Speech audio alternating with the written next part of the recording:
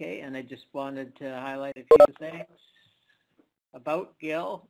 Okay, so first of all, I first met Gil at the HCSI meetings in Palos Verdes. He was a frequent speaker and contributor to some of the workshops there. That was when Ian Woodward was still alive. Ian Woodward was a tremendous trader. He helped create the HCSI platform. I think Gil still uses the HCSI platform. Gil used to work with William O'Neill, and so that's why you can see his books are Trading Like an O'Neill Disciple, In the Trading Cockpit with the O'Neill Disciples. And the best book I've ever read on short selling is Short Selling with the O'Neill Disciples, Turn to the Dark Side of Trading. Okay, so I also just wanted to highlight some of the other things that Gil is responsible for. So if you go onto Twitter, I think Gil is one of the more prolific tweeters on Twitter. I think 45 doesn't tweet nearly as much as Gil does. So, and most of the tweets that Gil posts are actionable and very profitable, and I wish I could say the same for other people that post on Twitter, but Gil's posts are to the point and very useful. So there's a lot of really good information here on how to trade. It shows you his entry points, and I'm sure he'll talk about that today. He also has another website, The Virtue of Selfish Investing, which he works with Dr. Chris Kacher. Dr. Chris Kacher also was at the workshop that we went to in Las Vegas at Caesar's Palace. So I just wanted to just tell two other stories before we get started here. The first one was that I was really excited when Gil was doing a workshop in Las Vegas, and we actually went out for dinner, and I think Gil was there, Chris was there, Fred Richards was there, my friend Jeff Scott from Florida was there, and I felt very fortunate to be in the presence of those luminaries.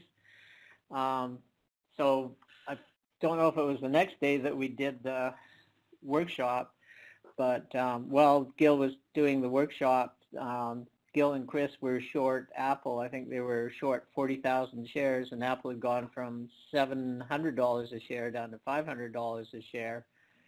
And I think as a consequence of that trade, they were furiously trying to get out of their position, buy back their short sell on Apple, and I think it cost Gil a substantial amount of money. Now, I think he still did really well on that trade, but I think he resolved never to do weekday workshops again. So without too much further ado, I'll turn it over to Gil here. I'm surprised you remembered that, George, but now that you remind me, yeah, I remember watching the stock hit a low and then start to bounce furiously, and I couldn't get to covering my position until later. So, I mean, you know, what's a few $100,000 between friends, right? So we paid a very small amount for that workshop. You paid a very large amount for presenting it. And yeah, I suppose you could look at it that way, but, you know, I'm not out to make money on workshops. No, really. But, so I appreciate it, and again, we're going to have to do okay, a lot so I share my screen now, and how do I make sure I'm not bringing up my porno page? Oh, okay, here we go. How's that? You guys see it now? Pacific Northwest Trading Workshop, April 24th. We got it. Okay. You like that blue color reminds me of the Vancouver Harbor. And I just want to say I'm really excited to be back in Vancouver without actually being there, although I probably would rather be there. It's probably one of my favorite cities in the world. And if I were going to live anywhere else but Southern California, I would live in Vancouver. In any case, what I want to talk about today is how this market is it's basically not your father's bull market. The market has changed, and I don't know if any of you have noticed, but things don't always seem as they appear to be. The old triggers, you know, up on volume you want to go piling in on the long side, down big on volume, you want to bail out or even go short. Breaking support levels are meaningful and will lead to further downside. Breaking out of bases means you're going to have a big glorious uptrend. You'll find that for the most part, from a practical standpoint, and I have scores of examples which I'm going to show you today, these don't work the same way anymore. And so I've been wondering why this occurs, and you can think about, what are the root causes, who are the drivers in the market and whatnot. But I think ultimately you just watch what happens on the charts and you begin to understand how the market really works. Now, I know my old friends over at IBD will tell you that they understand how the market really works, but in my view, what they understand is how the market used to work. It doesn't work the same way anymore. So that's going to be the thrust of my presentation here for the next hour or so. But I reread my little booklet, How to Make Effective Presentations, before I put this together. And the first thing it says is to develop rapport with your audience. So first of all, I'm imagining that I'm speaking to an auditorium of about 1,000 people. Please don't tell me anything else. I want to maintain that fantasy. And so I'm going to move forward with building some rapport. So the one thing you may not know is that there is a Gilmo BC connection, and it extends all the way back to 1992. When I first started as a broker at the venerable firm of Merrill Lynch, which has now been sucked up by Bank of America, but I went to work for Merrill Lynch in Beverly Hills for the simple reason that I knew that's where the money was. And I started cold calling, and I was able to meet people in the area. Century City is right next door. That's essentially the financial center for the entertainment industry where all the money is in LA. And we're getting more tech companies coming in, so it's broadening up. But the entertainment industry is basically where all the money is. So as a broker, I furiously cold called. I made the executive club in my first year. And I got clients like River Phoenix and the comedian Dana Gould. He also was a writer for many years for The Simpsons. And I've been a fan of The Simpsons since they first came out. I think they've been running now for 20-something years. And when I watch the show, I can often see Dana's sort of cynical humor style in the writing. And of course, actor River Phoenix was a big client. And at the time, I was actually going to center my business around catering to the financial needs of these big money clients. So, the guy who's a broker for Bill Gates up in the northwestern part of the U.S., he makes a lot of money scraping his 1% in fees off of Bill Gates' wealth. And so I envision myself doing the same thing. Now, River Phoenix is a very interesting client because if you had lunch with him, you never wanted to order a Diet Coke because he would sneer at you as if you were holding some sort of toxic brew that was emanating toxic fumes that would get to him. Of course, as we all know, River Phoenix died of a speedball overdose on the sidewalk out in front of Johnny Depp's club in Hollywood, the Viper Club. I think some of you may remember that. And when River died, that put a big end to my idea of catering to these big actors and taking fees from them. And it forced me to move into stocks, and that's where I started to focus. And of course, everything one thing led to another, and I got to where I am today. But these types of clients, as you know, Hollywood types, they're very left-wing, liberal, they're politically correct, and they're really into socially responsible investing. So one of the things I would do is research companies that were involved in socially responsible things like recycling or water purification and whatnot. And in my searches, I came across a couple of Canadian companies. One was Consolidated EnviroWaste. Anybody familiar with that one? Raise your hands because I can't see them. But another one, I believe it's Caldera Water Resources. Anyways, my clients, they wanted to buy these stocks, and I think they traded on the Vancouver Stock Exchange at the time. And they were like $3 stocks. So we would go in and buy 20, 30, 40, 50,000 shares. And eventually, I got a call from the CEO of EnviroWaste, who just happened to be Doug Hallward. Now, I'm sure everybody's familiar with Doug Hallward because, as I understand, Canadians are to hockey what Liverpudlians are to soccer. And Doug Hallward, you notice here he's wearing an LA Kings uniform, but he was apparently moved to the Canucks, and he was the CEO of this company. And so he called me up because I guess they noticed that I was buying large blocks of the stock, and they invited me to come up to Vancouver to visit. So I did that and visited their operations. I went to a VSE conference, And one night we went out to dinner, and Adam Oates, who played for the Boston Bruins, I think he might have even played for the Anaheim Ducks for a little while, was there at dinner, and he had been at a trading card conference, and so he had his trading cards with him. Turns out that my father-in-law, my future father-in-law at the time, is French-Canadian and a huge hockey fan, grew up in Rhode Island, and he was a fan of Adam Oates. And so I got several cards from Adam that he signed to Mr. Lawrence, my future father-in-law. So I scored a lot of points with that. But we went out drinking with these guys, or I did, and I've never seen two human beings consume more alcohol in my life.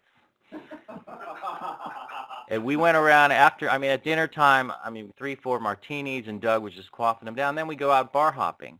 And so we go to these bars, and we get to the first club, and there's this long line down the block, and I'm thinking, okay, we're going to sit in this line. And Adam says, no, we're just going to walk and go up front. So he walks right up to the front where the bouncer is, the guy controlling the doorman or whatever you call him. And the guy recognizes him and Doug right away, and they let him right in. And I'm coming in behind him, and the guy says, well, who's this guy? And Adam Oates turns around and says, oh, he's our new goalie. And so they let me in. And so we spent the whole night doing that. A lot of clubs had lineups, of people trying to come in, and they just go right up in front. We'd go in, you go into the bar, and we'd be surrounded by women. So I nearly fainted from the smell of Canadian perfume.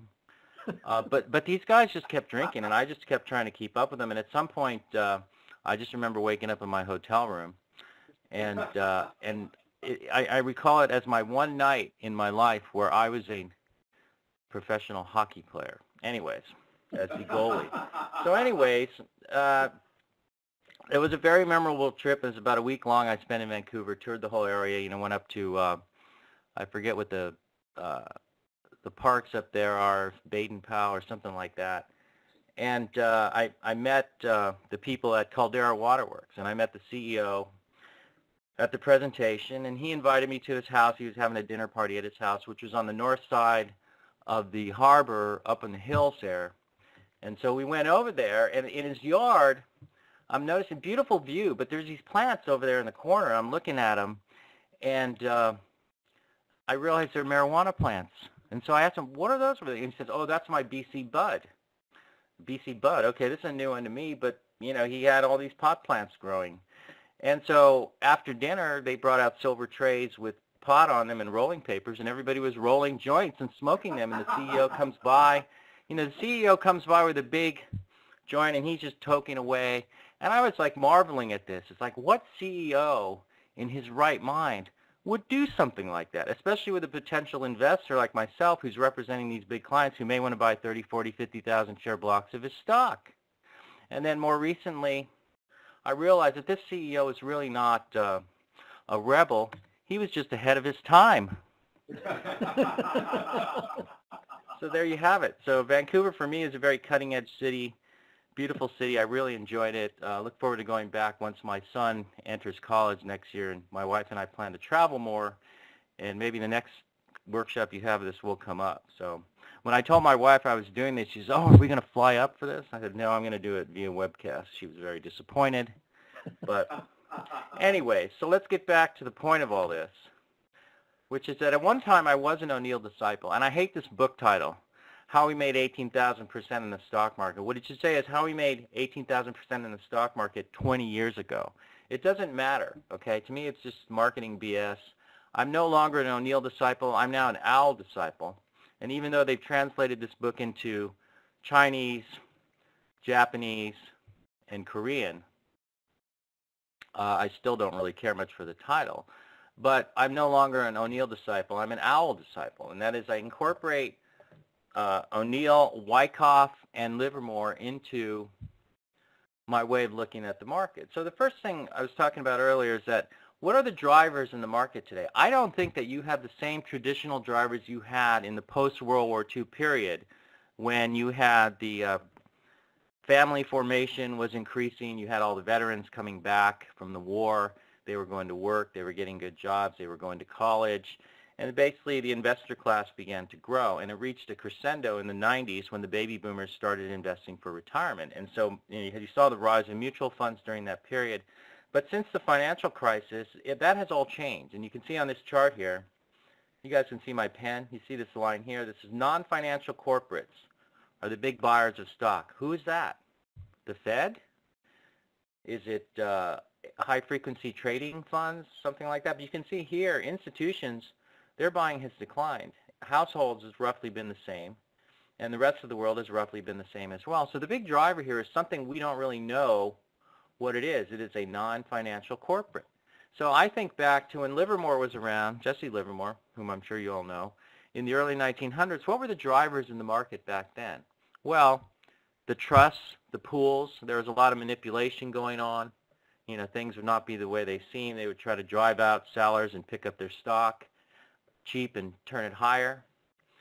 And what I've noticed is I didn't trade during that time, but if you go and you look at, I have a booklet, and back when I was at William O'Neill, just before I left, we had hired some PhD types, business school students from UCLA during the summer to go into the libraries and pick up old copies of the Wall Street Journal and the New York Times to get price and volume data on stocks from the late 1800s up until the O'Neill database was initiated.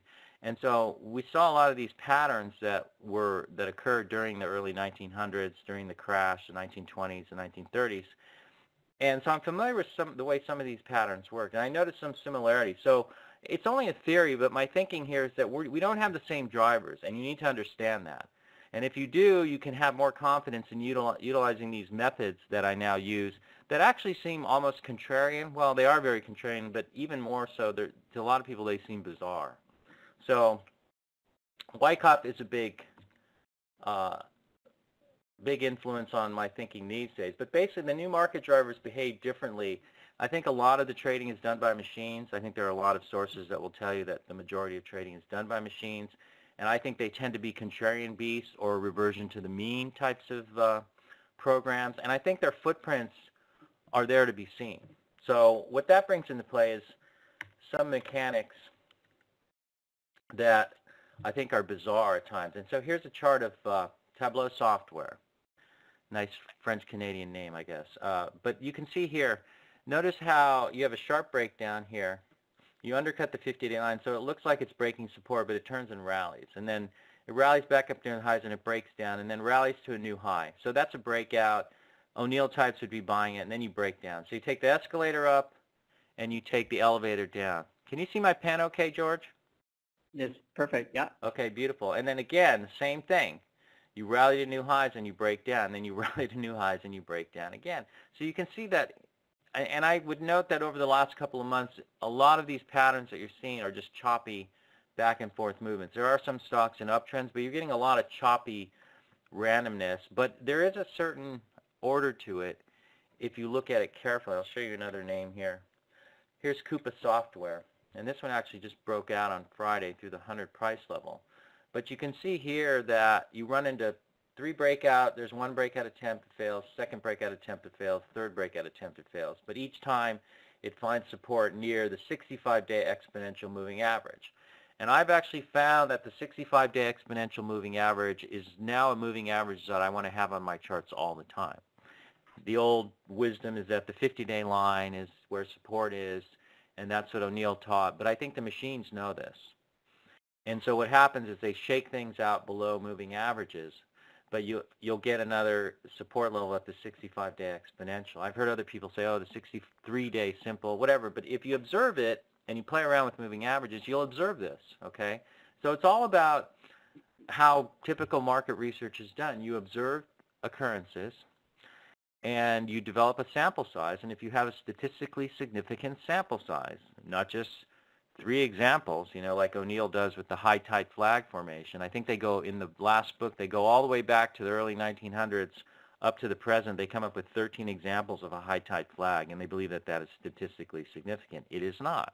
But I can show you hundreds of examples of the way the market works today. So let's progress. You get a lot of weird movement. Did anybody notice the action on Thursday?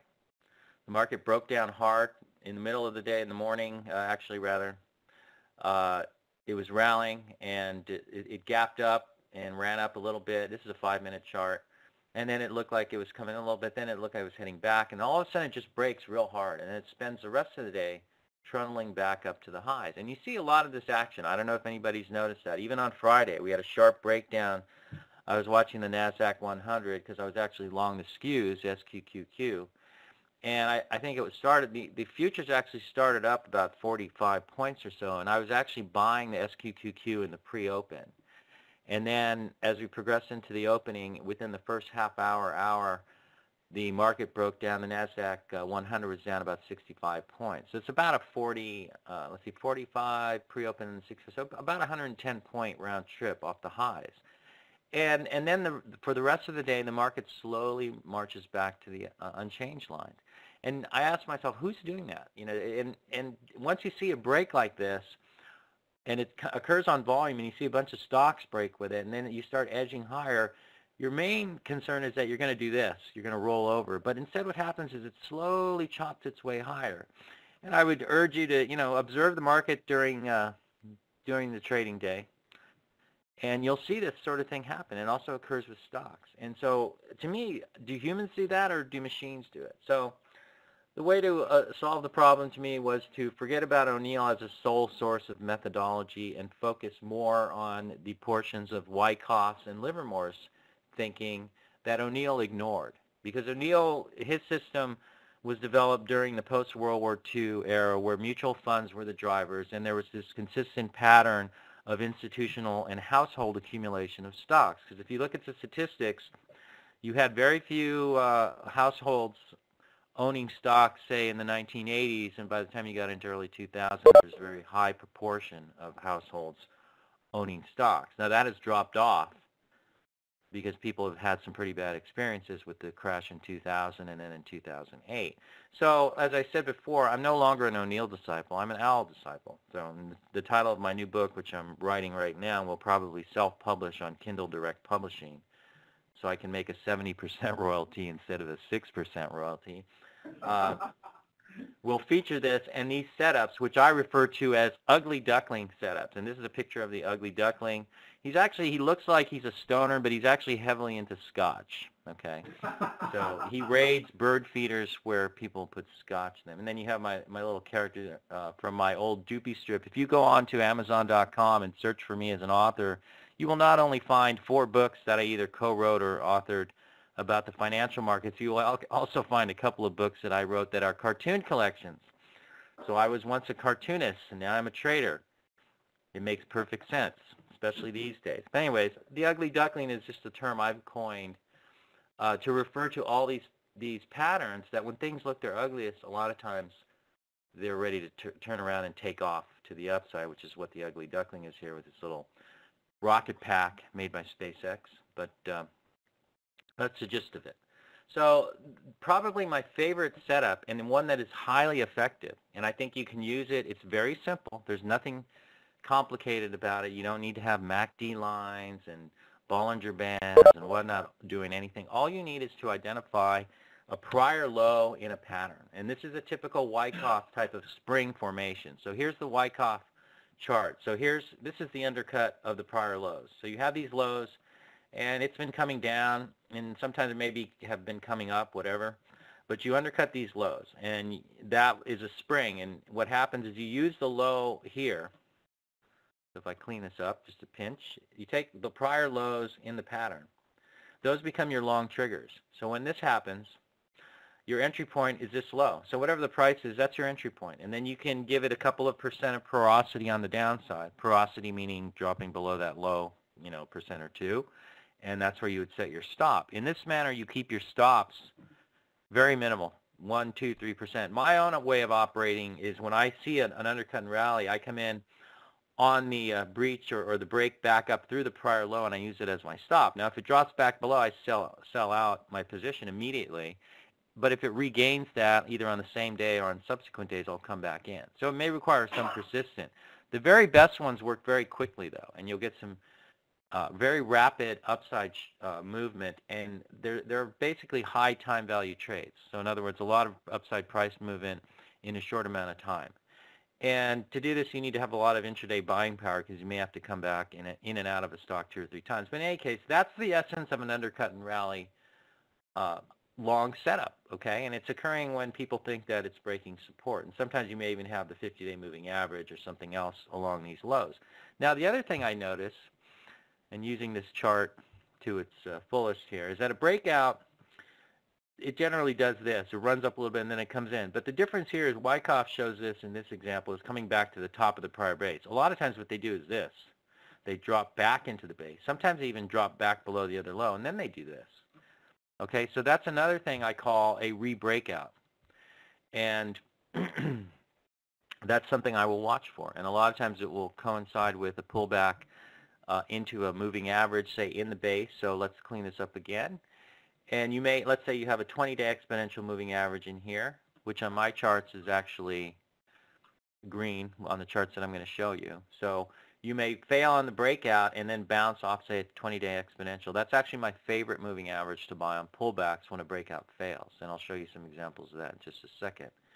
And that's the essence of how I approach the markets. When things look like they're failing or breaking support, I use an undercut and rally as a long entry when everybody else wants to sell out. And I do not buy breakouts, but I watch for a subsequent failure of the breakout that may set up a new buy point. Now, to anybody who's schooled in traditional technical analysis or even O'Neill methods, this all seems bizarre and kind of stupid, but it's not. Anyways, let's look at an example here. Whoops. I don't know what I did there. So what we look at here, this is 10-cent music entertainment Chinese name. And this is one that we played recently. For anybody who reads my reports, we were talking about it back in January. And here's a low here in the formation. Here's where it undercuts that low. So now this low here becomes your entry point. 2 days later, you're running up through it, and you're buying in there. Now notice how here's a breakout. It runs up, but now it pulls back, and it actually fails on the breakout. But again, what does it do? Here's another low here. You undercut that low, and you rally back above it. You also have the 20-day exponential as a reference for support. So if you take the trade here, you can use this low, or you can use the 20-day exponential. See how simple that is? And you don't have to worry about volume. That's really not a factor. It's price movement. I mean, in the old days, they used to talk about, and I know a lot of futures traders will advocate this as well as currency traders, that I know that price is everything, volume is really nothing, and not to really pay attention to it. And I find that's more the case these days when you're looking at stock charts. So you see you have one undercut and rally here and a second one here. And this one leads to better upside. It actually holds above this little range here, so that's holding up nicely. Then you run up and you have another one where it pulls in. Now at this point you may have established a position here and here. And once you're up here, you're really not interested in buying too much because I don't average up like I used to. In the old days, if I bought something, I was usually buying when it was up big on volume. And then it was up a little more, I'd add more, and I add more. What I find myself doing now is if I take a bigger position on the undercut and rally here, okay, because I can keep my risk to a minimum by using this prior low as my stop. So, you know, if you're going to take a 20% position and use a 7% stop like O'Neill says, well, that's going to hit you for 1/5 of that. So what is that? You know, how's my math? Like 1.4% total damage to your portfolio. Okay, if you take a 50% position here, but you only use a 0 to 1% stop, now you've kept your risk actually lower than buying a breakout and using a 6, 7, 8% stop. So take a big position on the undercut and rally. If it doesn't work, just bail out. But when they do work, you'll notice they do work pretty well. And that's another earmark of these, is that when they do work pretty well. And if they don't, then maybe you're getting a sense that the stock is struggling a little bit. But as it moves higher, I'll find myself peeling the position back rather than averaging up. Seems kind of strange, but that is what happens. And then finally you get this breakout, okay? And what happens? That fails. So there's another breakout that really goes nowhere. But notice how you undercut this low here and you rally back above it. You take a few days to get going, you're back up at the highs. So again, you have several undercut and rally setups in this pattern, and those are your buy points, okay? Not the breakouts. I think if you chase breakouts these days, you're a moron, okay? Pardon my French. How do you say it in French anyways? Moron. Moron. Anyways. Here's another one. This is more recent, Z-scaler. Okay, here, first of all, here's down big on volume. In this market, down big on volume is a buy signal because you can also couple this up with this low here. It undercuts this low and rallies above it here, and then you get a little trade out of it, but then it breaks down again through this low and bounces off the 50-day line. Now, this is another favorite setup. If I can get an undercut and rally move that coincides with a bounce off a moving average, now I've got two references for support, and I can keep my risk to a minimum. And I think in this market, it's all about trying to take bigger positions at potential inflection points back to the upside and keeping your risk to a bare minimum rather than this business of, oh, 6%. You know, I think that's for the slow animals in the herd. I'm sure you're all nodding in agreement. Gil, but now you're back above. Ask what moving averages you have on your chart. Oh yes, that's probably. I used to, when I did the HCSI conference presentations, I used to have a little thing on it. Yeah, I basically have a blue 50-day simple, a red 200-day simple, a green 20-day exponential, and a magenta 10-day simple. Okay. So on some charts you'll see a black 65-day exponential moving average, but I'm trying to keep my screen a little bit clean here because it can get messy, you know. Draw enough moving averages on your chart and you'll have support and resistance everywhere. Stock won't be able to move without running into one. So you can get carried away with moving averages, but I do find the 65-day exponential moving average to be relevant for certain stocks. And you'll see this on the charts. You'll see that there are certain stocks that tend to find support at the 65-day exponential moving average. Coupa is one of those that I've observed to do that. And I don't know why that happens. It just does. But I needn't wonder why. My task is just to do or die, right? So now Z-scale, you had an undercut and rally. And this was, I think, at 61.39 here. Actually, I think it's this day that's the low. So you triggered on this day on the bounce off the 50-day line. Now you're back up a good 10%, roughly, up back to these highs and hanging along the 20-day line. And on Friday, it settled in to the 20-day line, so it's still remaining in a viable position. But again, there's the undercut and rally at work. Now, back in January, Roku was a stock I was looking at. I played this one on the upside here. For those of you who read my reports, you had a pocket pivot here, and then you had voodoo action when the volume dried up in here along the 20-day line. So if I see a pocket pivot coming off the bottom, a bottom fishing pocket pivot, you know, it's not up here. I'm buying it down along the lows. And you get it back above the 50-day line, and then I see a pullback into the line with voodoo volume in here, and that's very light volume of minus 35% below average or lower.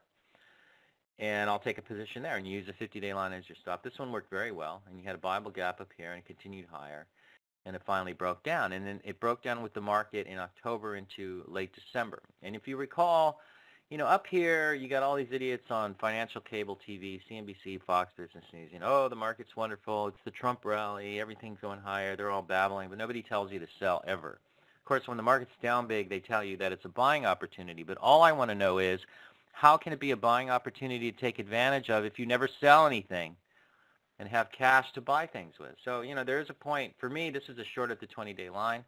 It was a pod, punch bowl of death type short. That's another issue altogether. But what happened is you broke down very rapidly. I think that was 11 weeks. And you undercut this major low. So this is a different type of an undercut and rally. This is what I call a macro undercut and rally. And it coincides with two things. And that is, the first one is that the stock has a severe breakdown. And in the process, it undercuts a low of several months prior. So that's what you saw here. At the same time, the general market hits a low. And it turns. And usually, you know, that's when all these morons on financial cable TV, and I hope that my use of the term moron doesn't offend anyone, but it is my favorite term to denigrate people with.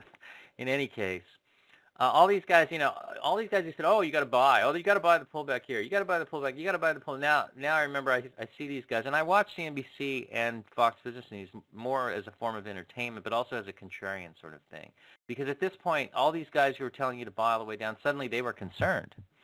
They didn't tell you to sell anything, but they were concerned. And I can see that everything is getting oversold. And not only am I seeing Roku undercutting a major low, I'm seeing stocks like Netflix and Apple doing almost the exact same thing. Facebook as well. And the market turned, and if you read my report at the time, I called this a buy at 29.30. Then you had a bottom fishing Bible gap up here, and then boom, you're off to the races.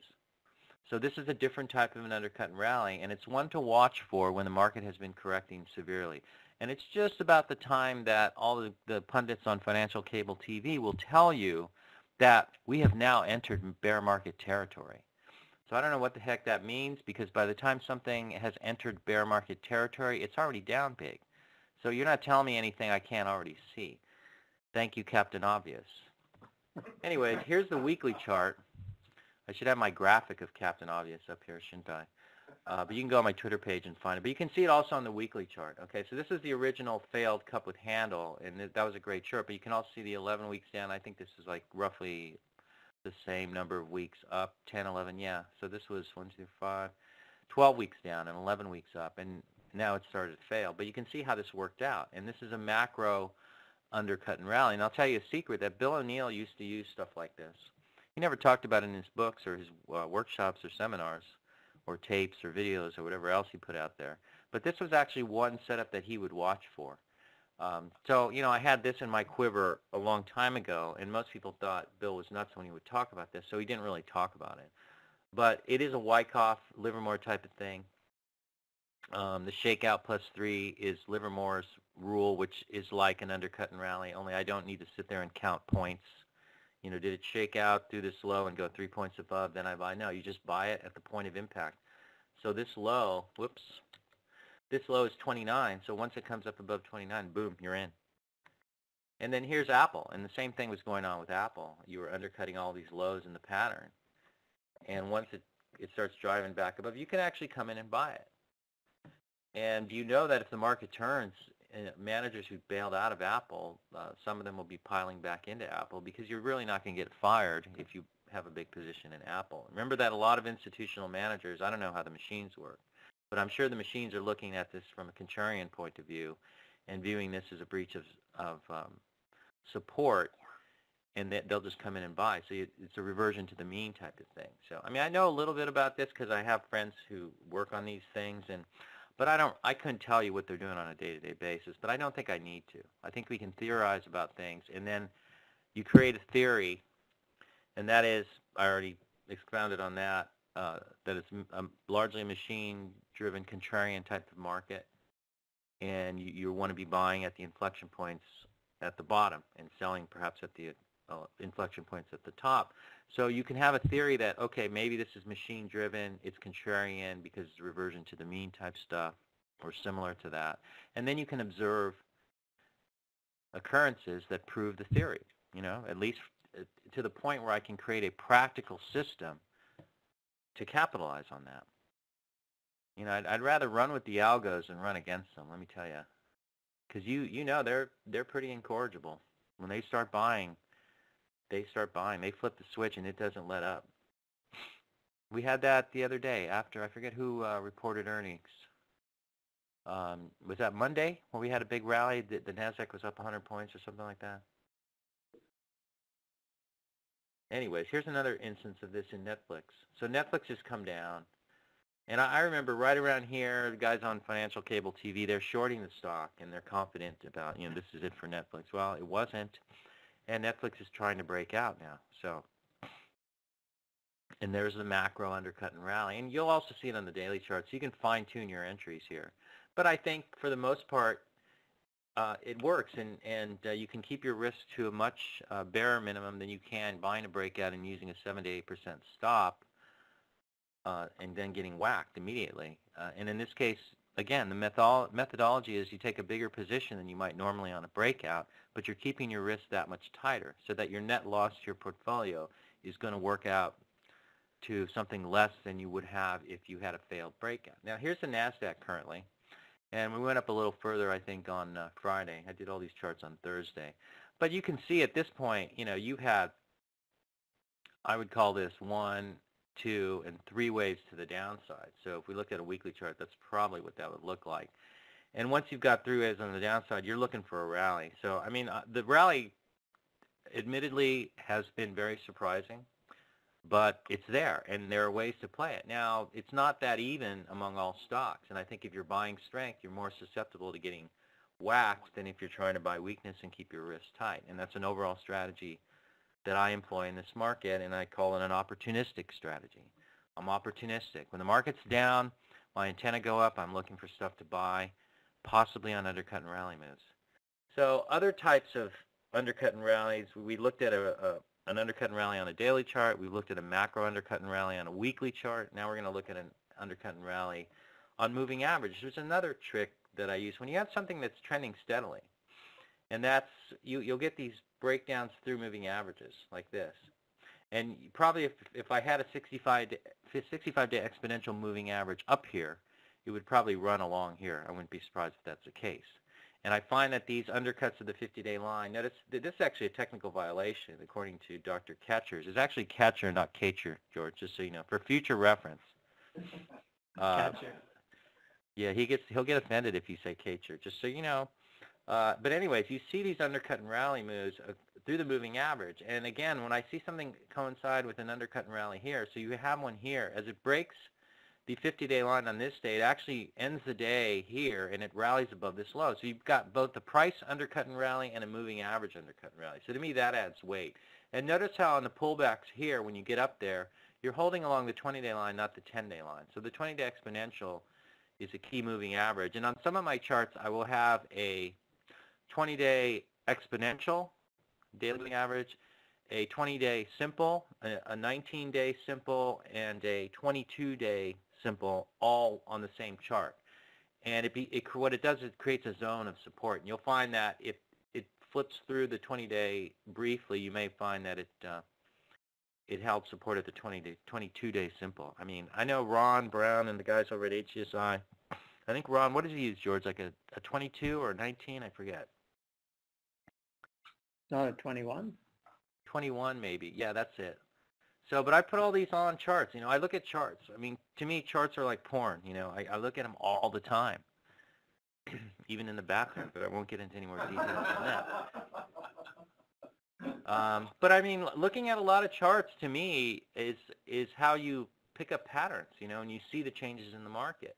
I think people who just want to read a book or have someone spoon feed them are not doing it the right way. It's certainly not as much fun. And in all my work, in my websites, and one thing you won't see on my website, either one of them, you won't see some testimonial. You know, I subscribed 3 days ago, and my first trade I made $1,000. You know, I think that's all BS. Or people who get up there, you know, oh, I was the investment champion, the U.S. investing champion 25 years ago. Okay. You know, and you can emulate my performance. And I'm going to tell you all right now, you can't emulate my performance. I could tell you, you know, I'm up 72% this year, blah, blah, blah. I was up 110% last year. But that's, to me, misleading because you have to be a maniac to do that in this market. You have to take big positions and be able to withstand volatility of 20 to 30% drawdowns, which is what I will have with some regularity. And when I tried to run a hedge fund and that happened, which to me was a normal sort of thing, the clients would freak out. So I couldn't run hedge funds, and I had to give that up.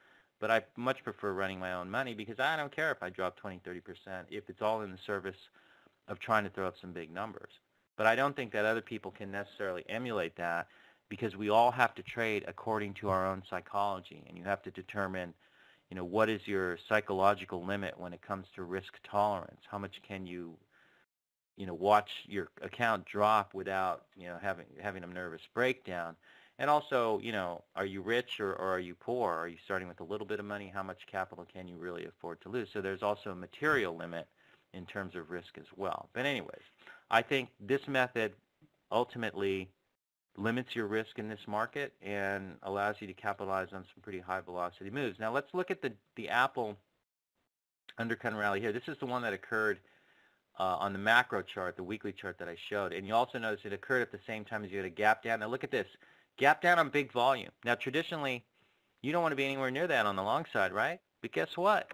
It's a buy signal. And the stock turns around, it undercuts this prior low here, and it trucks on back to the upside. And on the way up, you get an undercut of the 200-day moving average. And I remember seeing this, and the volume's heavy, you know, and everybody's, oh, looks like Apple's at the end of the line for Apple. And I thought to myself, well, if it gets back above the 200-day moving average, that's a moving average undercut and rally.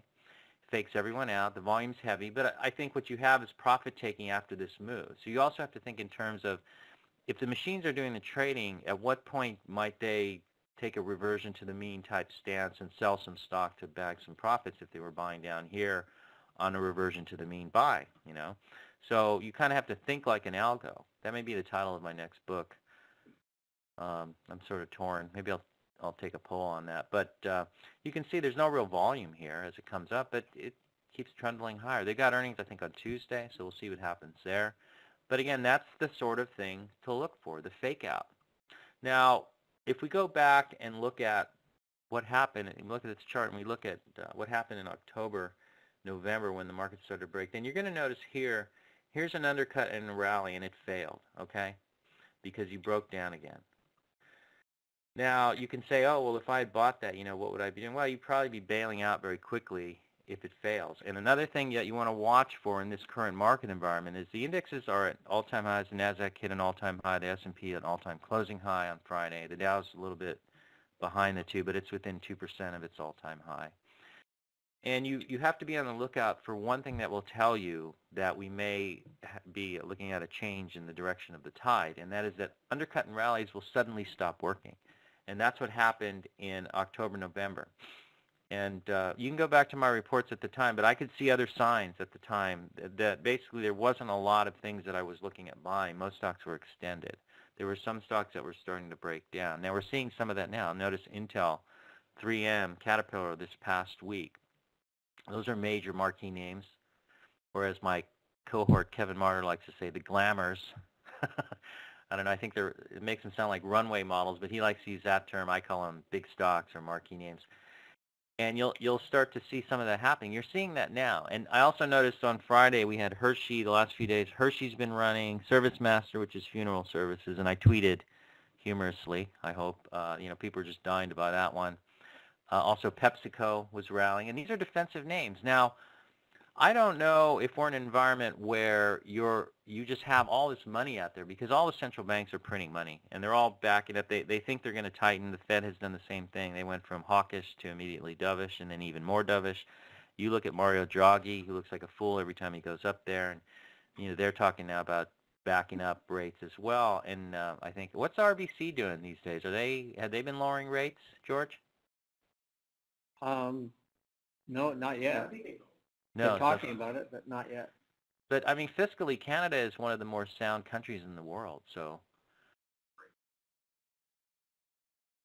anyways, but you know, everybody's printing. Bank of Japan, China's been, you know, throwing in stimulus, monetary stimulus, and so everybody's printing. So you got all this money out there sloshing around, and I just wonder, is money just going into these stocks just because? And you see names like, you know, the rails are all breaking out. So.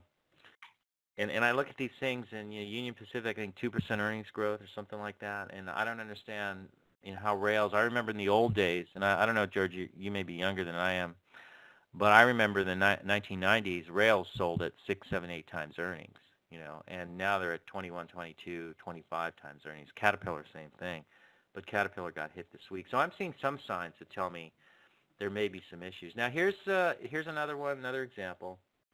And you have the undercut and rally through this low here, and it continues higher. And then what do you notice? It breaks out, right? A nice breakout, punches through the 200-day line, but then the breakout fails. So if you bought the breakout, which you'll notice also did not occur on any volume, this one did, but didn't really quite clear it, and then you bounce to the downside, or inflect to the downside, I should say, and you break below the 200-day moving average, and you break below the 50-day moving average. But what you're looking at here is a moving average undercut and rally. So this looks bearish. It's a failed breakout, but what do you get? You get a re-breakout. So that's the other setup that I'll look for. And usually it starts with some sort of coherent and very concrete ugly duckling setup. You know, I know that picture, that cartoon I drew of the ugly duckling doesn't make him look very coherent, but the setups actually are very coherent. Risk can be managed very tightly. And they work, and I can show you example after example. So, and if we have time, I may just run through my current long watch list, which is about 90, I don't know, 95 names or something like that. And you're going to see a lot of this type of stuff. So again, how do you understand what the market's doing? You look at a lot of charts. You develop large sample sizes. Do they corroborate with your theory?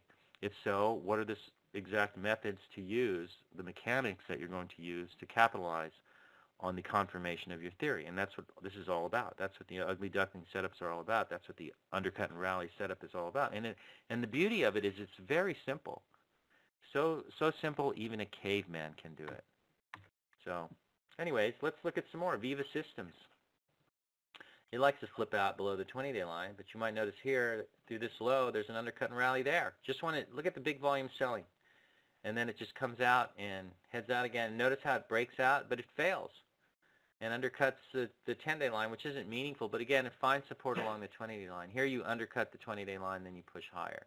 But you're seeing the same sort of moves.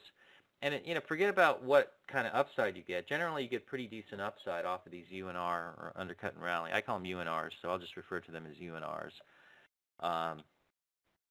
But you see here, it works, and you just see example after example of these.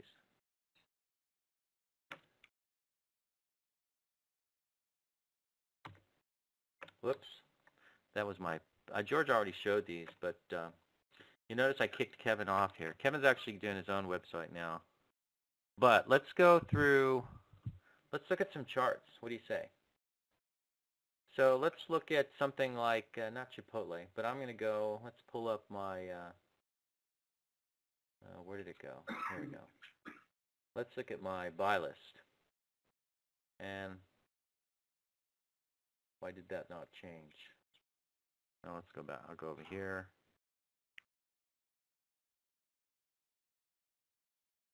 Looks like my, oh, here we go. All right, so let's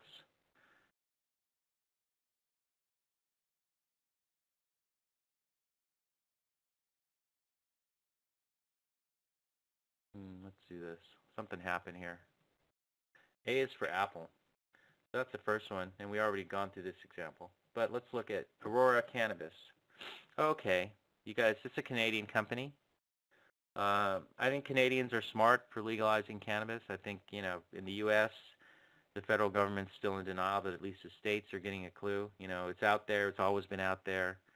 I can remember when I was 12, 13 years old, we used to be able to get what were called nickel bags and dime bags, if anybody remembers that. But you can see here, here's a breakout, and here's a 65-day exponential, and you find support along it.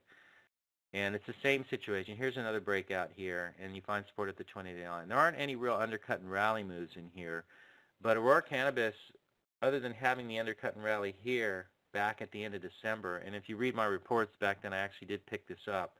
Aurora Cannabis, Canopy Growth, these were all doing the same thing. And it started with an undercut and rally move, and it was a little bit slow, and then boom, you had some nice movement there.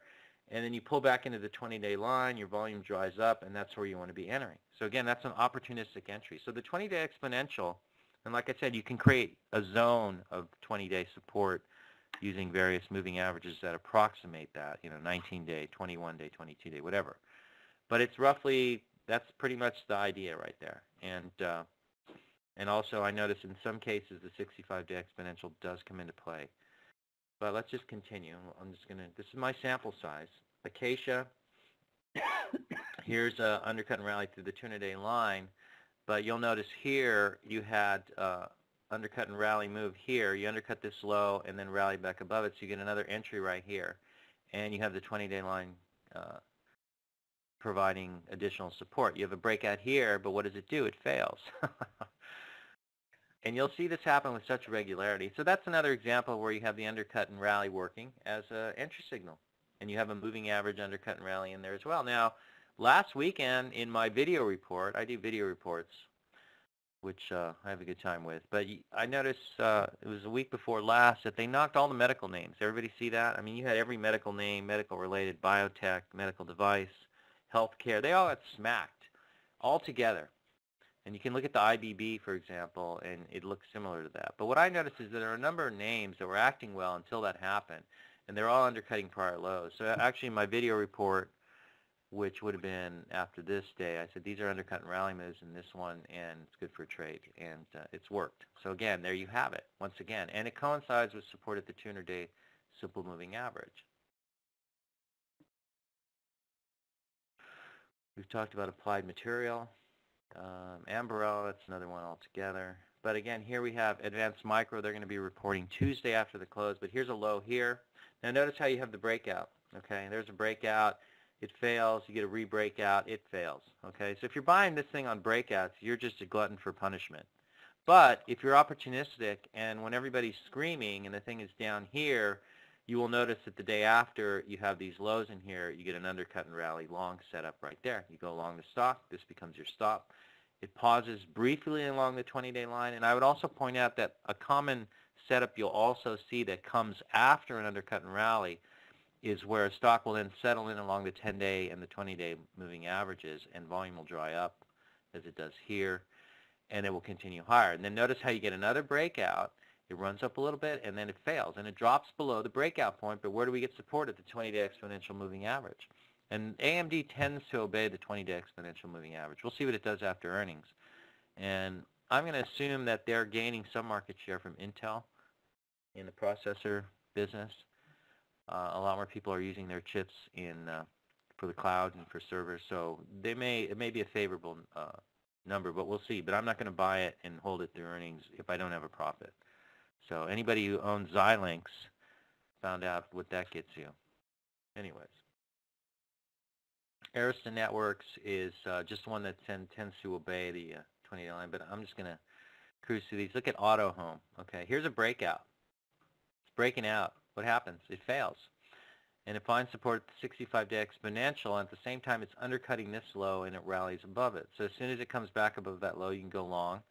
And it takes its time, but notice how it settles along the 20-day line. Volume dries up a little bit, and a lot right here actually. So it's actually voodoo levels, and then you move higher.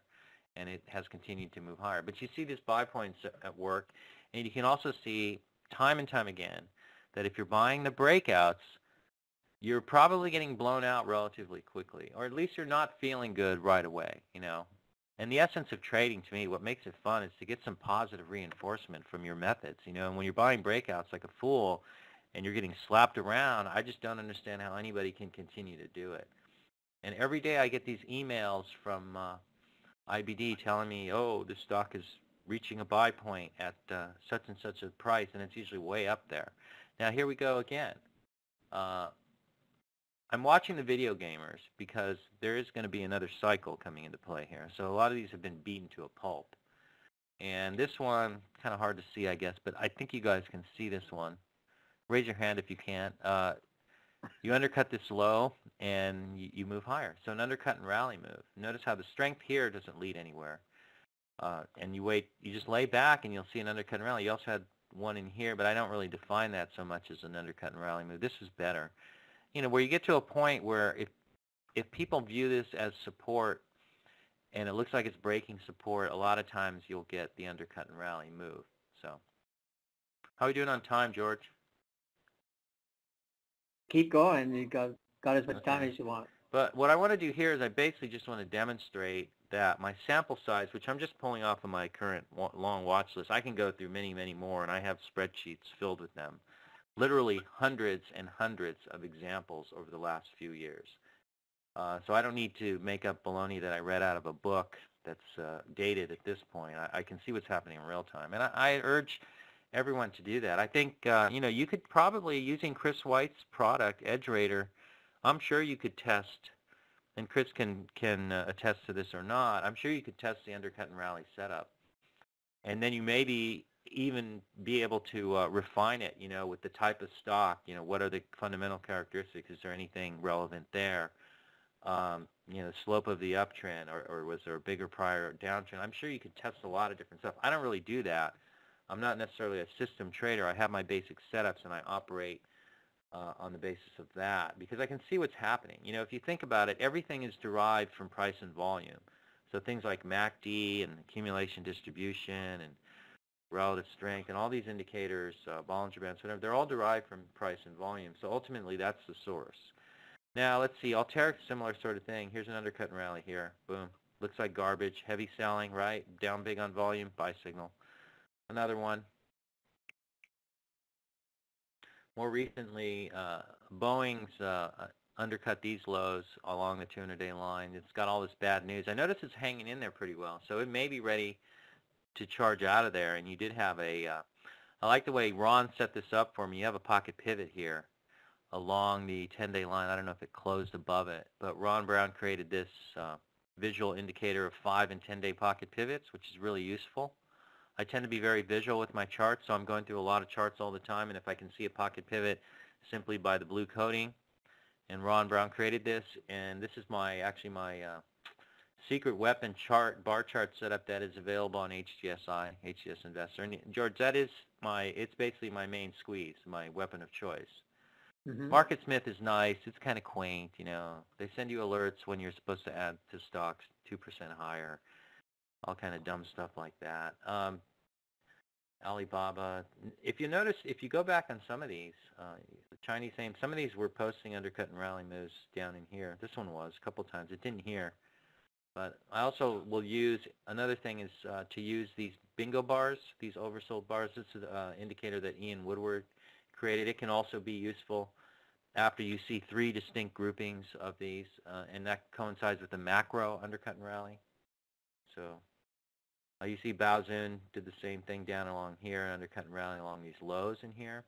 Probably should get my crosshair up. You can see that. It takes a little bit of time, though, to get going. The Chinese names seem to be very much a mixed bag. I'm not really enamored with any of them, really. They're slow and they're erratic. They start acting well and then they break down. Now, here's Canopy Growth. This is a nice undercut and rally down here along the lows when the market turned. And this is one I discussed in my reports. And it had a very sharp move. Notice how after the undercut and rally, that was your move. That was your high velocity, high time value trade right here. And then since then, what has it done? Well, not very much. But more recently, you had one undercut and rally here, and that failed. Okay, so you had a second one occurred here, and it took a little while to get going, but that actually worked. I actually thought this was a short on this day. It's moving higher. I think they're buying a New York-based grower, so I suppose that implies then that the U.S. will soon be legalizing cannabis on a federal level, which I think would be smart. And I could pontificate on that a lot, but being a minority, I'm Mexican-American, they talk a lot about in the U.S. about African-Americans being victims of so-called police brutality, but I think the police aren't out to get African-Americans any more than they're out to get Mexican-Americans, although they tend to be the ones that get shot the most relative to their ethnic group size. I think it's the laws, and mostly these ethnic groups have run-ins with the law because they're breaking drug laws.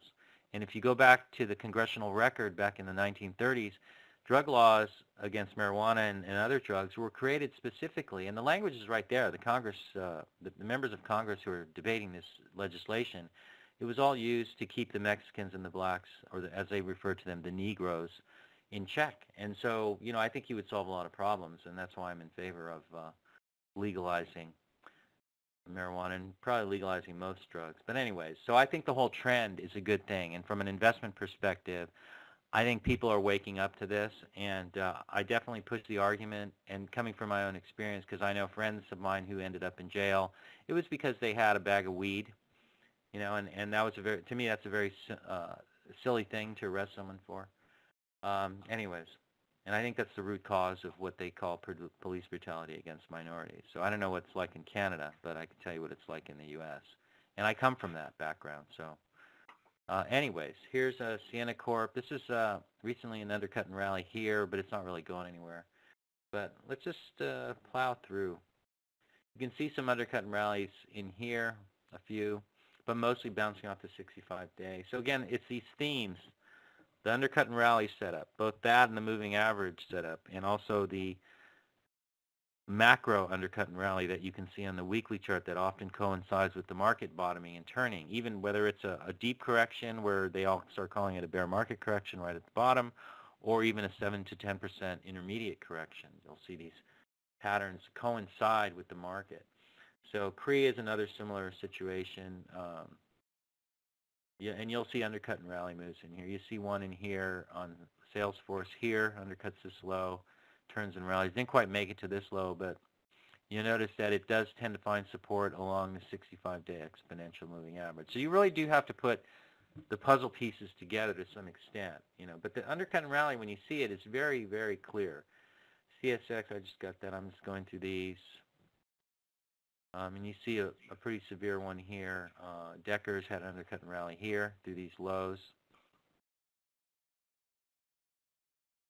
Disney, that's just a viable gap up. But you might notice something down here. You undercut all these lows, volume is heavy, and it turned and rallied out of there, and it's going higher.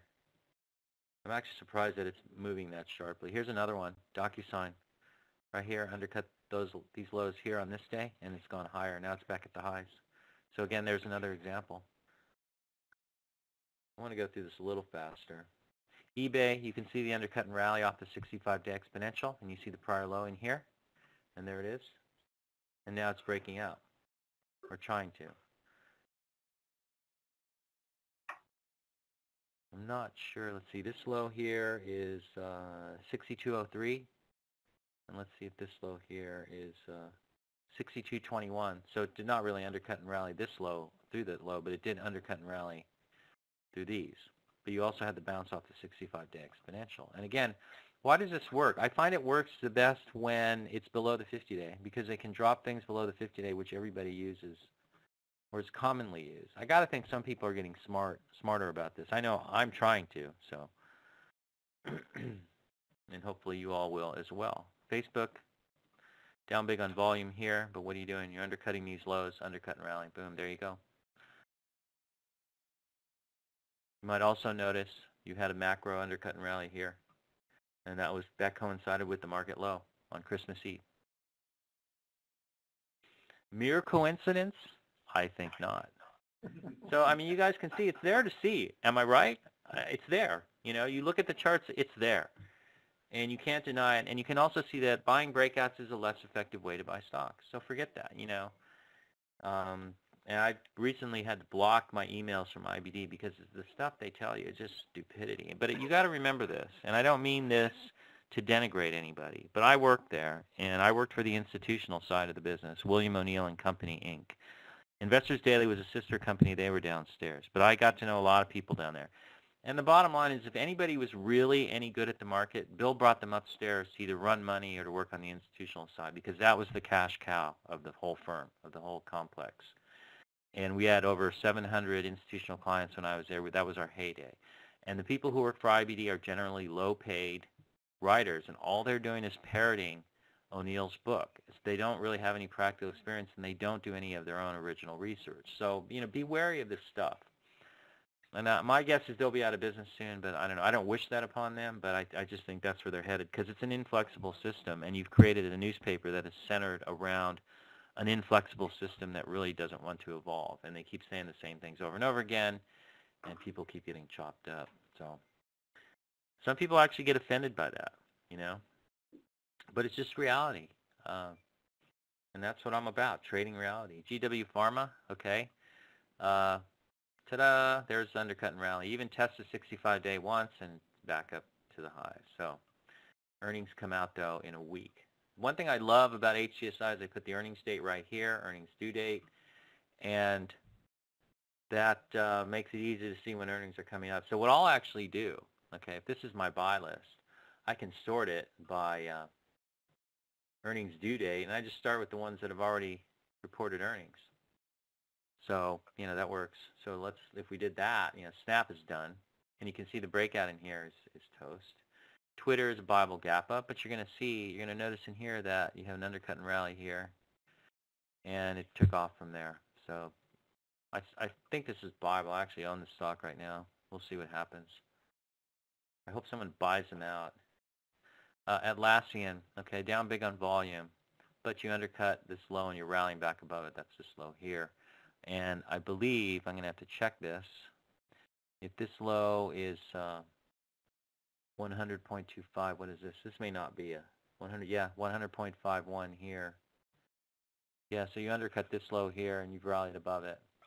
But you can reference this low probably is a little cleaner. But you'll notice another thing here, and this is the reality of this that you have to take into account, is that they won't always work. So you notice it rallies above this low, but it fails. So you would be out, but the next day it does come in a little bit, and after it comes in, rather, it turns around, and you get another shot at it. So you may have to do it 1 or 2 times, sometimes more.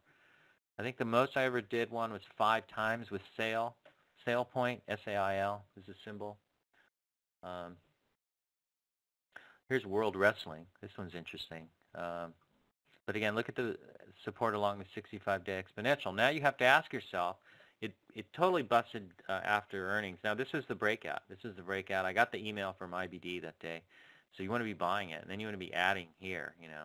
And then you get clocked on this day when they come out with earnings. But what do you notice here? Number one, down big on volume, okay? And you're undercutting these lows. So you're hitting the 200-day simple moving average here. So this might be one to watch. If you like to swing trade, I think this could have a nice pop back up towards the 50-day, or maybe it recovers. You know, I'm not sure. I'll have to take a quick look at the earnings on this one. So I'm trying to give you guys also some actionable ideas. But I guess they came in with a loss. But, you know, they're going to slow down this year, and in 2020, estimates are showing 165% growth at 310. So that, you know, that may come into play after you get this breakdown, because it's had a slow move higher. And you'll notice that the actual buy points, you know, are on the undercut and rally moves here, in here. The breakout's not so effective again. You see that? And it's just time and time again. It's almost like they're using these breakouts to suck people in, then run them out, take their stock, and then run it higher. I mean, I guess if you're cynical and prone to conspiracy theories, you know, the charts seem to show that. So, you know, I don't know if I'm losing it the older I get. I mean, some may argue I am, but there's Boeing again. Facebook, again, we talked about that. Norfolk Southern. These are just the rails, and I'm puzzled as to why these rails are running higher. ServiceNow. This is an undercut and rally here. It's roughly held that on the way up. And now you have a Bible gap up, so it's trying to move higher. The whole cloud group's been moving this past week. Now Xilinx, okay. Xilinx got clocked after earnings. And again, this is here's the actual buy point. You have a Bible gap up. It moves slowly higher. Holds a 20-day on pullbacks. You do get a couple of undercuts of the 20-day here and briefly here. And you now are broken down, and you're down big on volume. So I got to tell you, one of my biggest buy screens that I use now is down big on volume. In the old days, down big on volume would be a screen that I used to find short sale candidates. Now what I do is I use that to find long candidates. Another contradiction in terms, but it's the way the market works. So you take this low right here. What is that low? That low is 116.57. What did you do on Friday? You closed at well, it's right up here, 118.93. So you're about less than 2% above this prior low. So what do you have going on here? A potential undercut and rally setup. Maybe it turns back to the upside. You had pretty decent volume on the buy side on Friday. And you basically shake a bunch of people out on the earnings report. But, you know, I hear Xilinx is going to be a big player in 5G. So, you know, this could set up a buying opportunity. And, you know, this is entirely contradictory to the type of stuff that O'Neill teaches you, which is that, you know, you don't buy when things are down. Well, in this market you do, and that's the way it is. And I don't know how long it continues for. My theory, in fact, my wife and I were talking about this last time we were out to dinner, and she says, well, when do you think things will change? And I think it won't change until you just have a complete flushing out of the system and a true normalization of interest rates. So, I mean, I think there's something paradoxically Orwellian about Trump complaining about the Fed being hawkish when rates are 2.25%, yet at the same time telling us that we have the biggest booming economy in history, which is an outright lie. But, you know, when you're a politician, which he is now, the truth is something that can be bent to your will. In any case, here's an undercut and rally in UNP. You can see that, and right off the 65-day line. So you all want to go home and put the 65-day exponential on your charts. And it's one I think to keep an eye on. Now here's Netflix. Now I did get an email from IBD that this is the buy point, 179.09. So there it is. It clears the buy point, the so-called buy point. And what happens? It immediately comes in. But where is your entry on this? Certainly not this day, but you can buy it at the 20-day exponential, and it works. So you might also note that on this day, Netflix undercut this low and turn right back up. And even after, let's say you had even bought this and decided you're going to be a hero and hold through earnings, even after the reversal, which was this day, after earnings, the stock held above that prior low. So even on this day here, it held above this low. So you theoretically, and also notice the support along the 65-day exponential line. That's the black line. And it turns and goes higher. So you see how the tactics work here and what you have to be attuned to? And it's entirely, out of the way, at least for myself. It took me a while to retrain myself because it's very hard for me to look at these things that way and see what's really happening because it's right there in front of you. But it's very hard to change your psychology. And when you've created an entire newspaper built around looking at breakouts as buy points, well, you know what that means. So as we cruise through all of these, MongoDB, okay, what do we have here? Undercut and rally, bounces off the 50-day line. Now we're holding tight along the 20-day line, the 10-day line as volume declines. That's a pretty typical setup, probably buyable. It's probably going to head higher. They come out with earnings at the beginning of June. So that's one I'd be more interested in playing. So what I do is I sort my list on HGSI by the earnings due date, which I showed you up here. And I have the furthest out at the top. And so as I go down, you can see, hopefully you guys can see this. Is my screen really big over there, George? Is it like 50 feet across? Yeah, and we've got more than 1,000 people in the room right now. Okay, so now at the end of my presentation, I want you to cue the pyrotechnics that I sent you, okay? The fireworks, yeah, got it. The Michael Jackson flamethrower. Anyways, so you can do this really easily, and I look at, and every day I'm looking at my charts and the things that might be actionable. I'm mostly focusing on stocks that either have already reported earnings or aren't going to be reporting for at least 2 to 3 weeks, hoping I can get a trade. Like Okta is a good example. Here you have one breakout. Whoa, what happened there?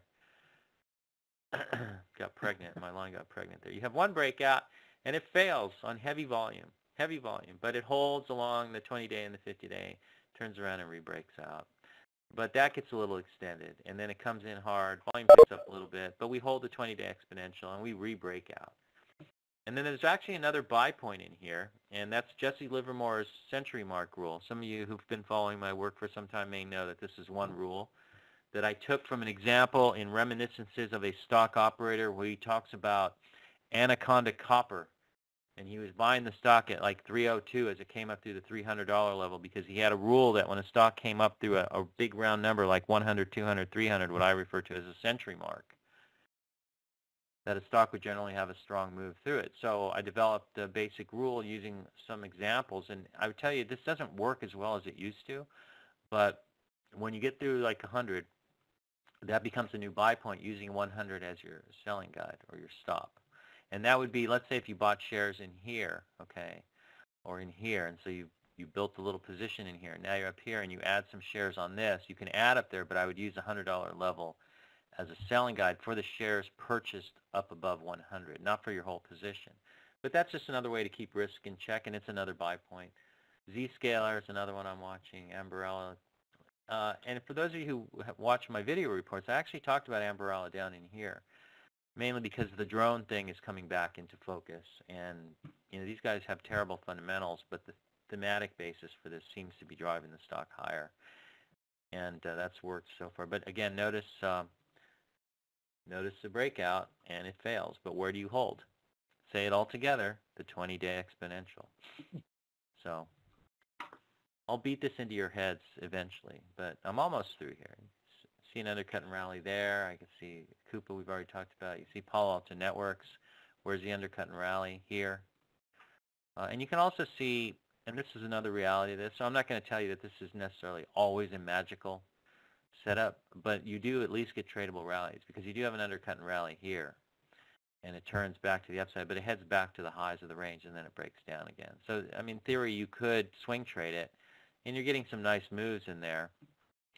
5% or so, but notice how this is really probably your better entry point on an undercut and rally because it looks so ugly. The uglier, the better, because your volume picks up in here, you break below the 50-day line, and you bounce off the 65-day exponential, and you undercut this low and rally back above it, and you bounce right back to the highs. They're everywhere. Are they not? Absolutely. I mean, they're there, It's just, and even workday is another example. You get an undercut and rally here. Notice down big on volume. What is that? Is that a sell signal? No, it's a buy signal because you go higher, you get the undercut and rally. There's your trigger. It might take a couple of days. Another instance, down big on volume. That's your low, and then you trundle back to the highs. So again, there's also this phenomenon. You see the escalator up, the elevator down, escalator up, elevator down, escalator up, elevator down, escalator up, elevator down, and you see that a lot. And do humans do that? They panic and they suddenly start selling, or is it machines just hitting bids and trying to knock things down? I don't know. But you tell me, if we're looking at the chart evidence, what is it telling you? What can you theorize? Here's one I like, mainly because you have a little undercut and rally going on through this low and this low, although that's not as major of a low as this one. And notice you got extreme voodoo over here. You can see the volume on the left side, minus 71.3% below average on Friday, hanging very tight along the 10-day line. I'll take this trade and use either the 50-day or the 10-day as a very tight selling guide. So that's a voodoo pullback, So, and what do you notice? As you undercut, you find support near the 65-day exponential moving average, and it flips just below the 50-day. Fake everyone out. And we already talked about Deckers. Here's a little undercut and rally through this low. Not really that major. But watch those lows in the pattern. Here's another one. I like this one, actually, because you do have an undercut and rally through this low here. Notice down here you had an undercut and rally through this low. Now, you did have an undercut and rally through this low, and it failed. But if it fails, what do? You're just gone very close to this price point. So you keep your risk in check. So again, I want to repeat, the strategy is to take bigger positions than you would normally on a breakout. And instead of waiting 6, 7, 8% before you cut your loss, you keep your loss to the prior low. And if you want to, if you can stomach it, add another 1 to 3%, I guess. My own preference is to not allow for any. If I do, it might be a dime or 20 cents at the most. So, but that's also because I might take 100% position. So. Yeah, and that's why, somebody asked me the other day, can you describe how you build your positions and how you manage your positions? Like, yeah, I buy 100% positions and then peel them off as they go up. But most people can't do that. So it's not, I don't think it's sincere to pretend that you can do what I do or you can, achieve the same results, just be like me. I think that's all BS. And it's something that's sold on the internet. I try to be at least realistic about it. I also insist that people be willing to do some work. Learn to do it yourself and be empowered, rather than being dependent. I'm not out to create dependency. Someone thinks I'm a guru. If you watch some of my mistakes, you might change your mind very quickly on that one, because I screw up a lot too. So, but here you have an undercut and rally in Waju, and I'm sorry, Mimecast, and this is actually a classic example because it goes nowhere for a while, and notice how every time it breaks, it looks like it's done. Volume here, but you have an undercut and rally through these lows here, and you break out. What happens to the breakout? It's a trend line breakout, right? I can draw a trend line along the tops. You break out, and then you fail. And then what happens? Well, you blow through all these lows. But what do? You find support at the 65-day exponential. There it is again. And what do? You undercut this low and rally back above it. That's a long entry signal. Boom, back at the highs. What do? You sell it. It comes back in, hangs along the 50-day line. Now it's back at the highs. Earnings are coming up in a couple of weeks. But, I mean, this sort of pattern is not unusual for this market. And I challenge you to just pull up, like Ron and Ian have that list every day. It's 100 stocks up on volume. Just go through those lists and look at the patterns. And, you go back a couple months, a few days, whatever, and you're going to see these patterns over and over and over again. Okay, TME coming out with earnings in a couple of weeks. So there's not much I want to do here, but what I'm noticing here is you're bouncing off the 65-day exponential. You got a couple of lows in here. Maybe you're going to come back up to those lows and trigger a UNR. If I can catch it for a trade, I might try that because this stock it'll have sharp little bursts, and they're usually good for 10, 15, sometimes 20% very rapidly. So high time value there. So that's one I'm keeping an eye on. Trade desk, this one's classic. Undercut this low here, down big on volume. That's an undercut and rally. It turns around and back up to the highs. And now we're back at the old highs. You're breaking out here. I don't trust it. Earnings come out next week after this. So So how many more examples do I need to show you before you're convinced? And where's the support? 65-day exponential. And this is just my long watch list. I didn't create this list specifically for these examples, but I can pretty much go through any extensive list of stocks, and I can find these setups all over the place. And so if you start to operate with these in mind, I think your success will increase in terms of getting some love, as I like to call it, or positive feedback after you place a trade and seeing the stock actually move up rather than buying a breakout and watching it slap you in the face like a bad date. And you do this, I think you increase your success rate, and I also believe that you can keep your risk to a minimum when you're wrong, because not all will work, okay? And there is no magic setup that's right 100% of the time. I'm sure, like I said, you could run Undercut and Rally criteria on Chris's program, and it would show you that there are some that fail. Now, I haven't done a lot of detailed work, but maybe some of you using his program could do some more detailed work and email me your findings. Nothing I love more than people doing free research for me. Anyways, but you can see, it's everywhere. Here's another one. Roku is actually also an Undercut and Rally through this low just recently. And notice what happens, and I point this out in my report, that it did undercut this low, and then you rallied back above it on this day on a gap move, okay? So that's actually constructive, and then it holds very tight along the 20-day line as volume dries up. That's constructive, and now it's moving through the 50-day line. They come out with earnings in a week or so, so I'm not really inclined to do anything there either, although, you could have caught this trade, but I don't know how much it's good for. But again, it's just demonstrating the concept again. Notice Weibo is in position here. It's at the 200-day line, and it's just undercutting this low. And I think, let's check this. The low here is 67.09. The low over here is 67.73. And you close at 67.74. Okay, so your low here is 67.73. You undercut it, and you close a penny above it. So what do you have? You have an active UNR setup here. And the beauty of this is that you could use the 200-day, the 50-day, or even the 65-day, which are all sitting in confluence, as I like to say, provide a reference for a selling guide. The only downside here is that you report earnings on 5/8. So we're getting to the portion of my list where we're closer to, we've got earnings reports that are close by. Anyways. That's all I've got. So I hope I have provided you guys with some hard evidence for some new methods that you can actually implement when trading opens up again on Monday, and put to good use and hopefully improve your results. So because they work, and I get a lot of feedback from people.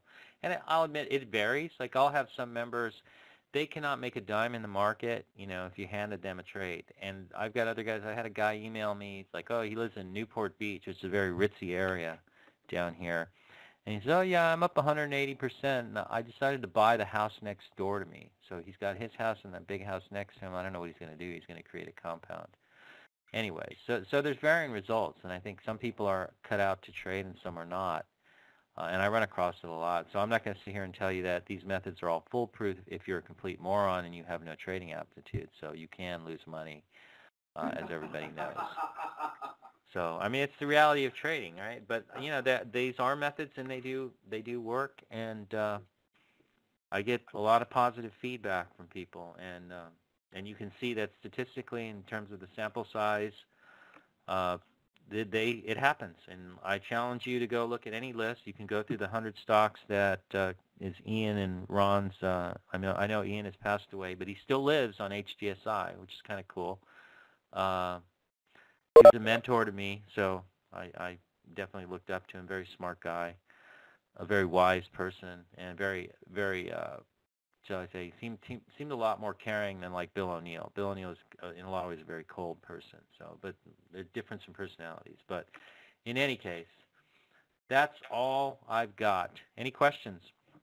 Oh, can I just ask one quick question, Gil? Can you talk a little bit about the Gilmo report and?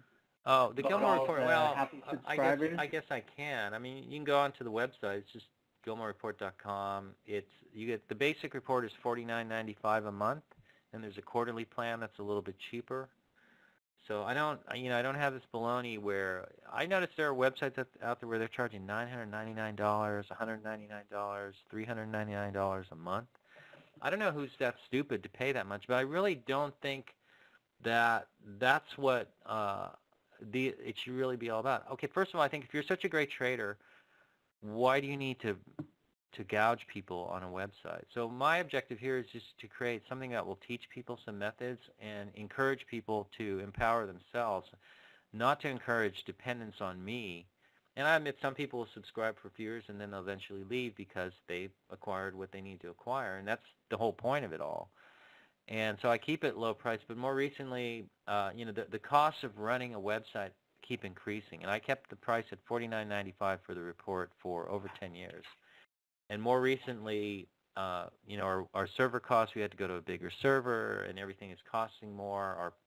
Our payments processor is charging us more, and so my people are saying, you got to raise the price. And I thought, well, I don't want to raise the price on the basic report. So what I did is I've added a couple of things. I have a blog page where I will post trading ideas when I see them. I don't spew stuff all the time. If you want me to spew at you, go on my Twitter page. I'll spew at you all day long. But on my blog page, I try to be a little bit more selective about my ideas. And then I also put out video reports 2-3 times a week that are pretty short. I try to keep them short.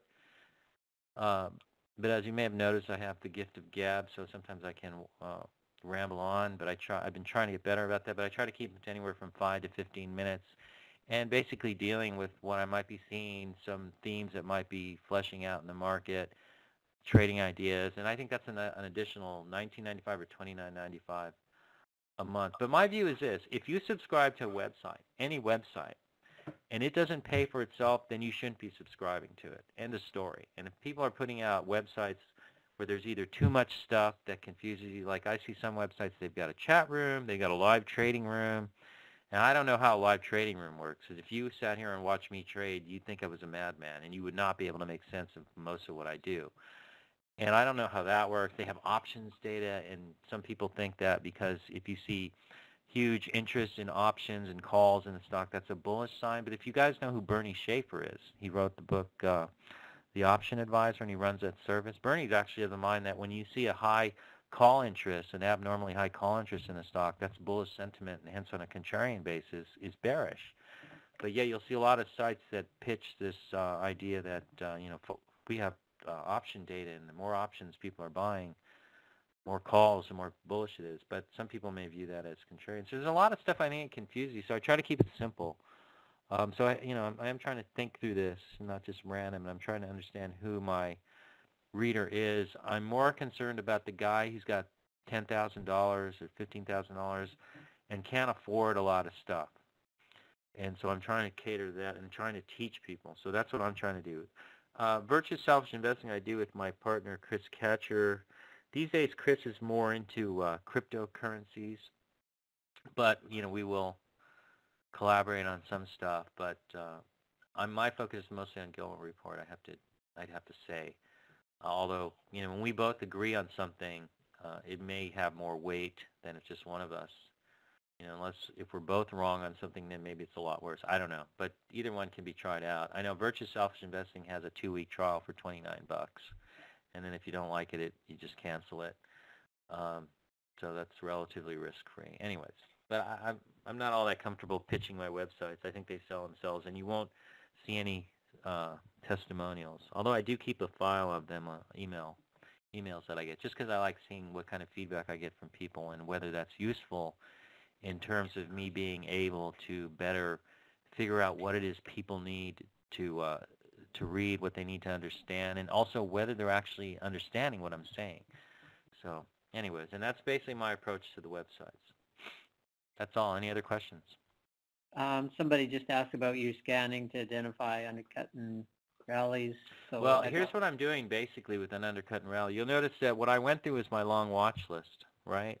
So I'm scanning that. Now, the other thing I'm also looking at, so I'm basically just going through those charts. I also like to look at other lists. For example, if you look at Ian and Ron's list that comes out every day, stocks up on volume, I don't look at the one that stocks under $8 or whatever that is, but I look at that one every day.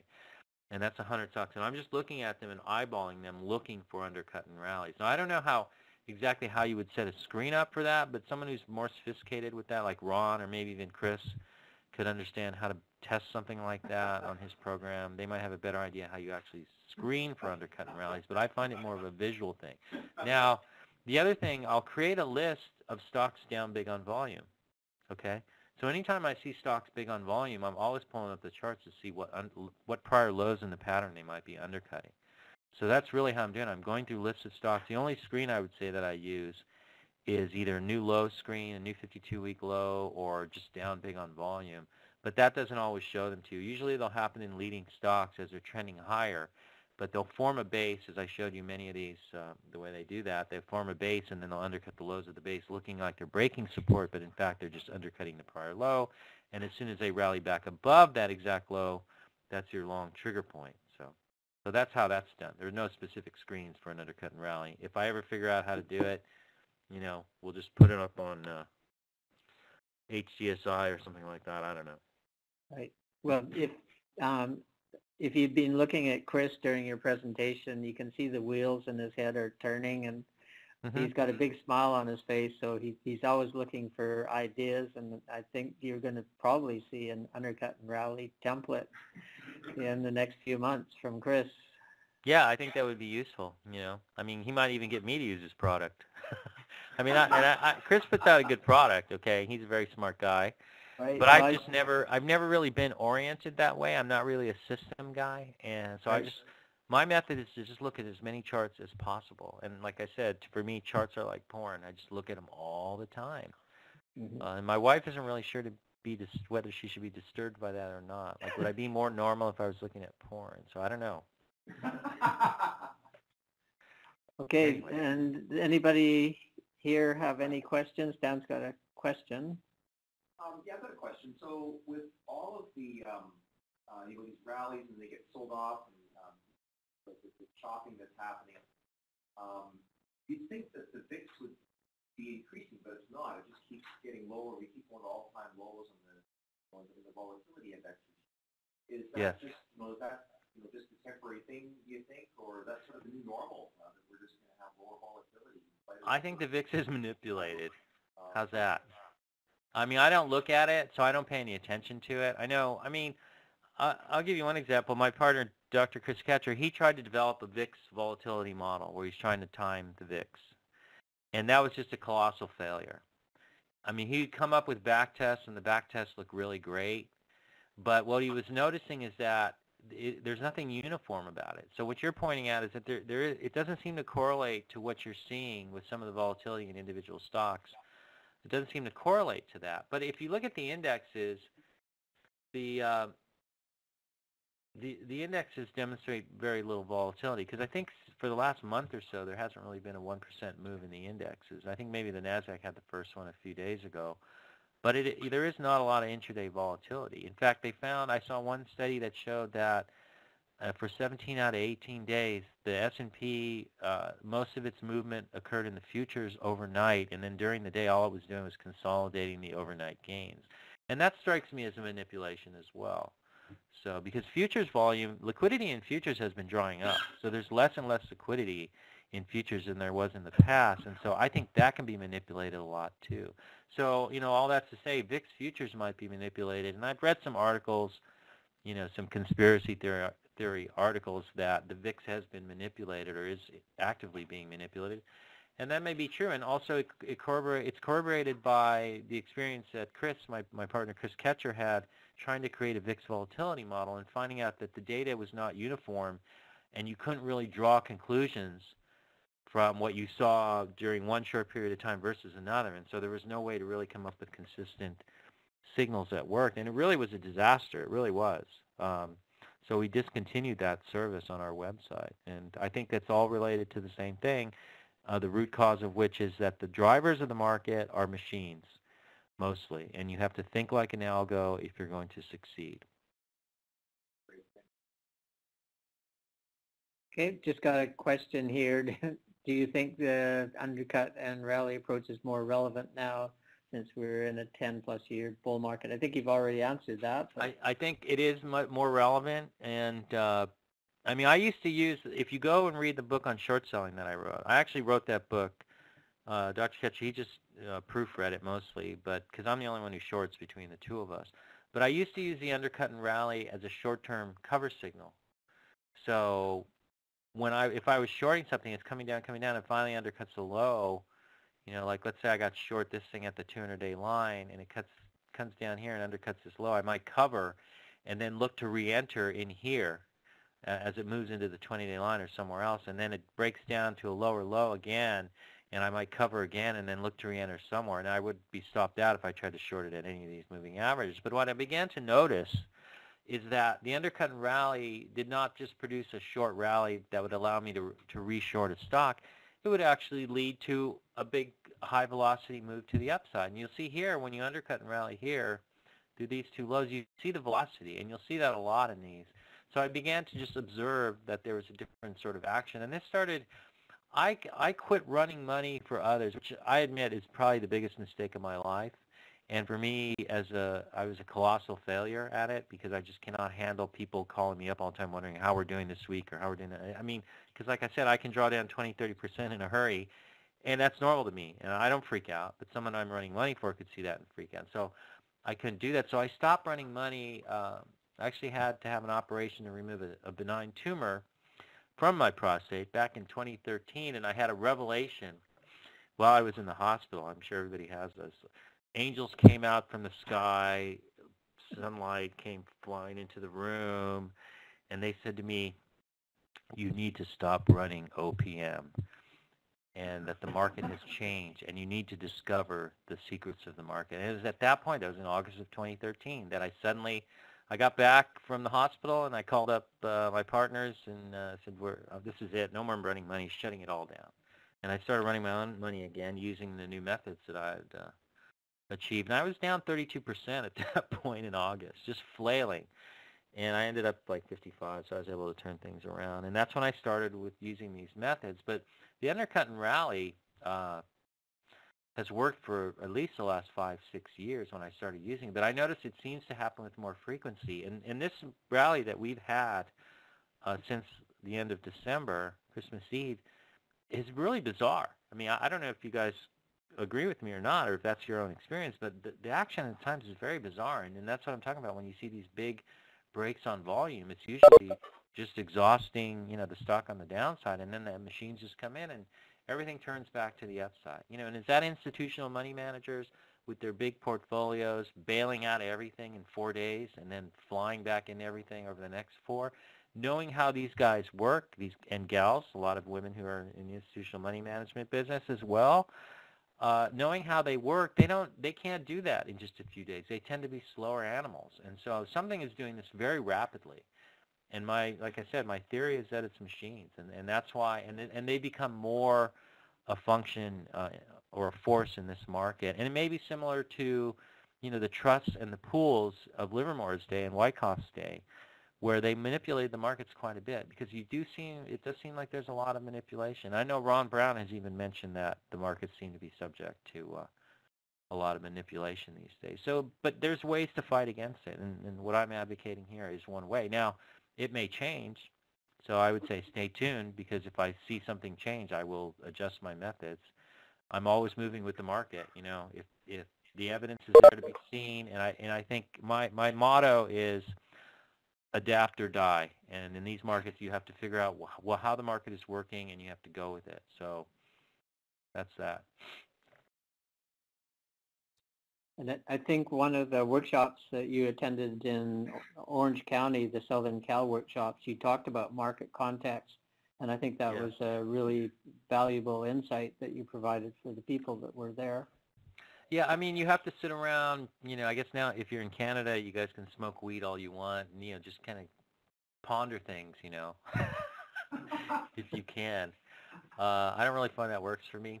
Martinis work best for me, but that's another story. Anyways, just sit back and kind of look at things and ponder theories, and so you develop theories about what you're seeing, and then you go in and you look at the charts, and there's a hard evidence there. So my theory, as I expounded right in this presentation, is that machines are driving the market, and it's more of reversion to the mean, contrarian type stuff, which is typical of how I understand many machines to be programmed, knowing people who do some of this, not a lot. And I wouldn't say it's a big enough sample size to draw firm conclusions, but I just have an inkling of this. So it's a theory, and I think that the evidence on the charts is the proof. So, and we also know that, like with Einstein, the theory of relativity is incomplete, but it definitely allows us to make certain predictions that are useful in terms of getting to the moon and doing other technologies. So what happens here is I have a theory. It seems to prove out on the charts. I can develop practical methods, and those produce useful results. So it's the same concept. And I think as a trader, you want to be doing that all the time. So I think it's useful to have. I like HDS Investor. I think it's a much more flexible tool than MarketSmith, which they've done a good job with MarketSmith, but it just doesn't cut it in terms of what I want to do. And I think probably Chris's product is another tool that allows you to see what's going on in the market and how things are working. So, and I'm not just pitching that for Chris. So I'm just telling you, I think it's a reasonable tool. I checked it out, and I think for that sort of thing, it's useful.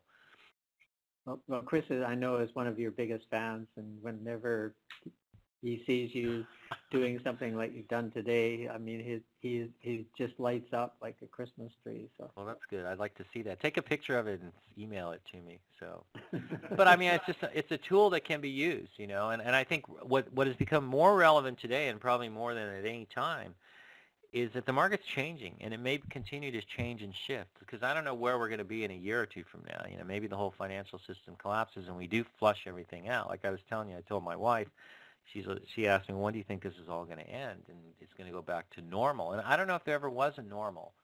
I think there are different periods where there are different drivers, like the phenomenon after World War II, where stock ownership, equity ownership, as a percentage of household assets was at a low, and it's steadily increased. You have the baby boomers as a phenomenon. I know people born in my year, 1959. Yeah, I have a hard time believing I'm about to turn 60 years old, because I sure as hell don't feel like it, and most people will agree I don't act like it. But in the group of people born in 1959 in the U.S. are the largest cohort group in the history of the country. So where we're at, and it gives me some sense of where people are at who are my age, and a lot of them are not necessarily investing aggressively. A lot of them got hurt in 2000 and 2008.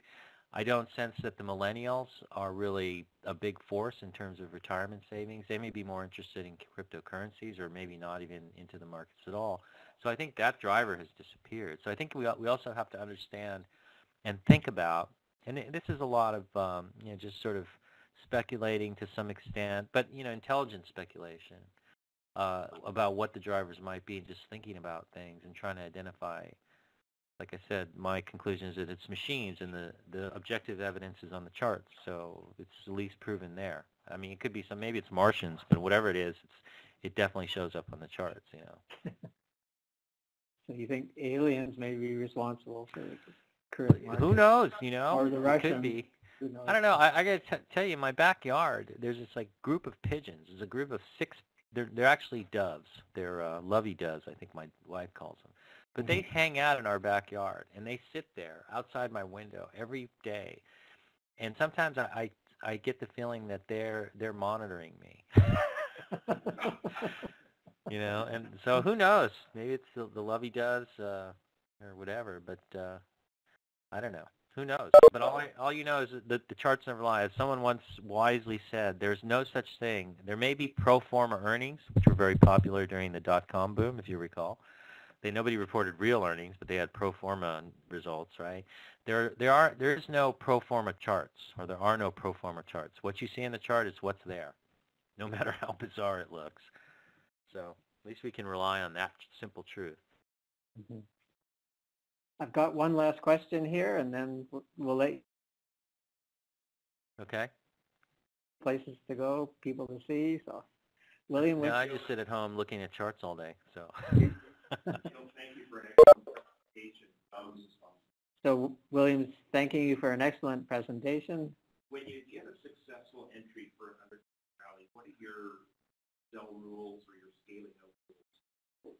So, William's asking, once you've entered a successful Undercut and Rally, what is your exit and sell rules? I would have to say that there's nothing mechanical about it. I can give you an example. Let's do one example here of how I would handle something.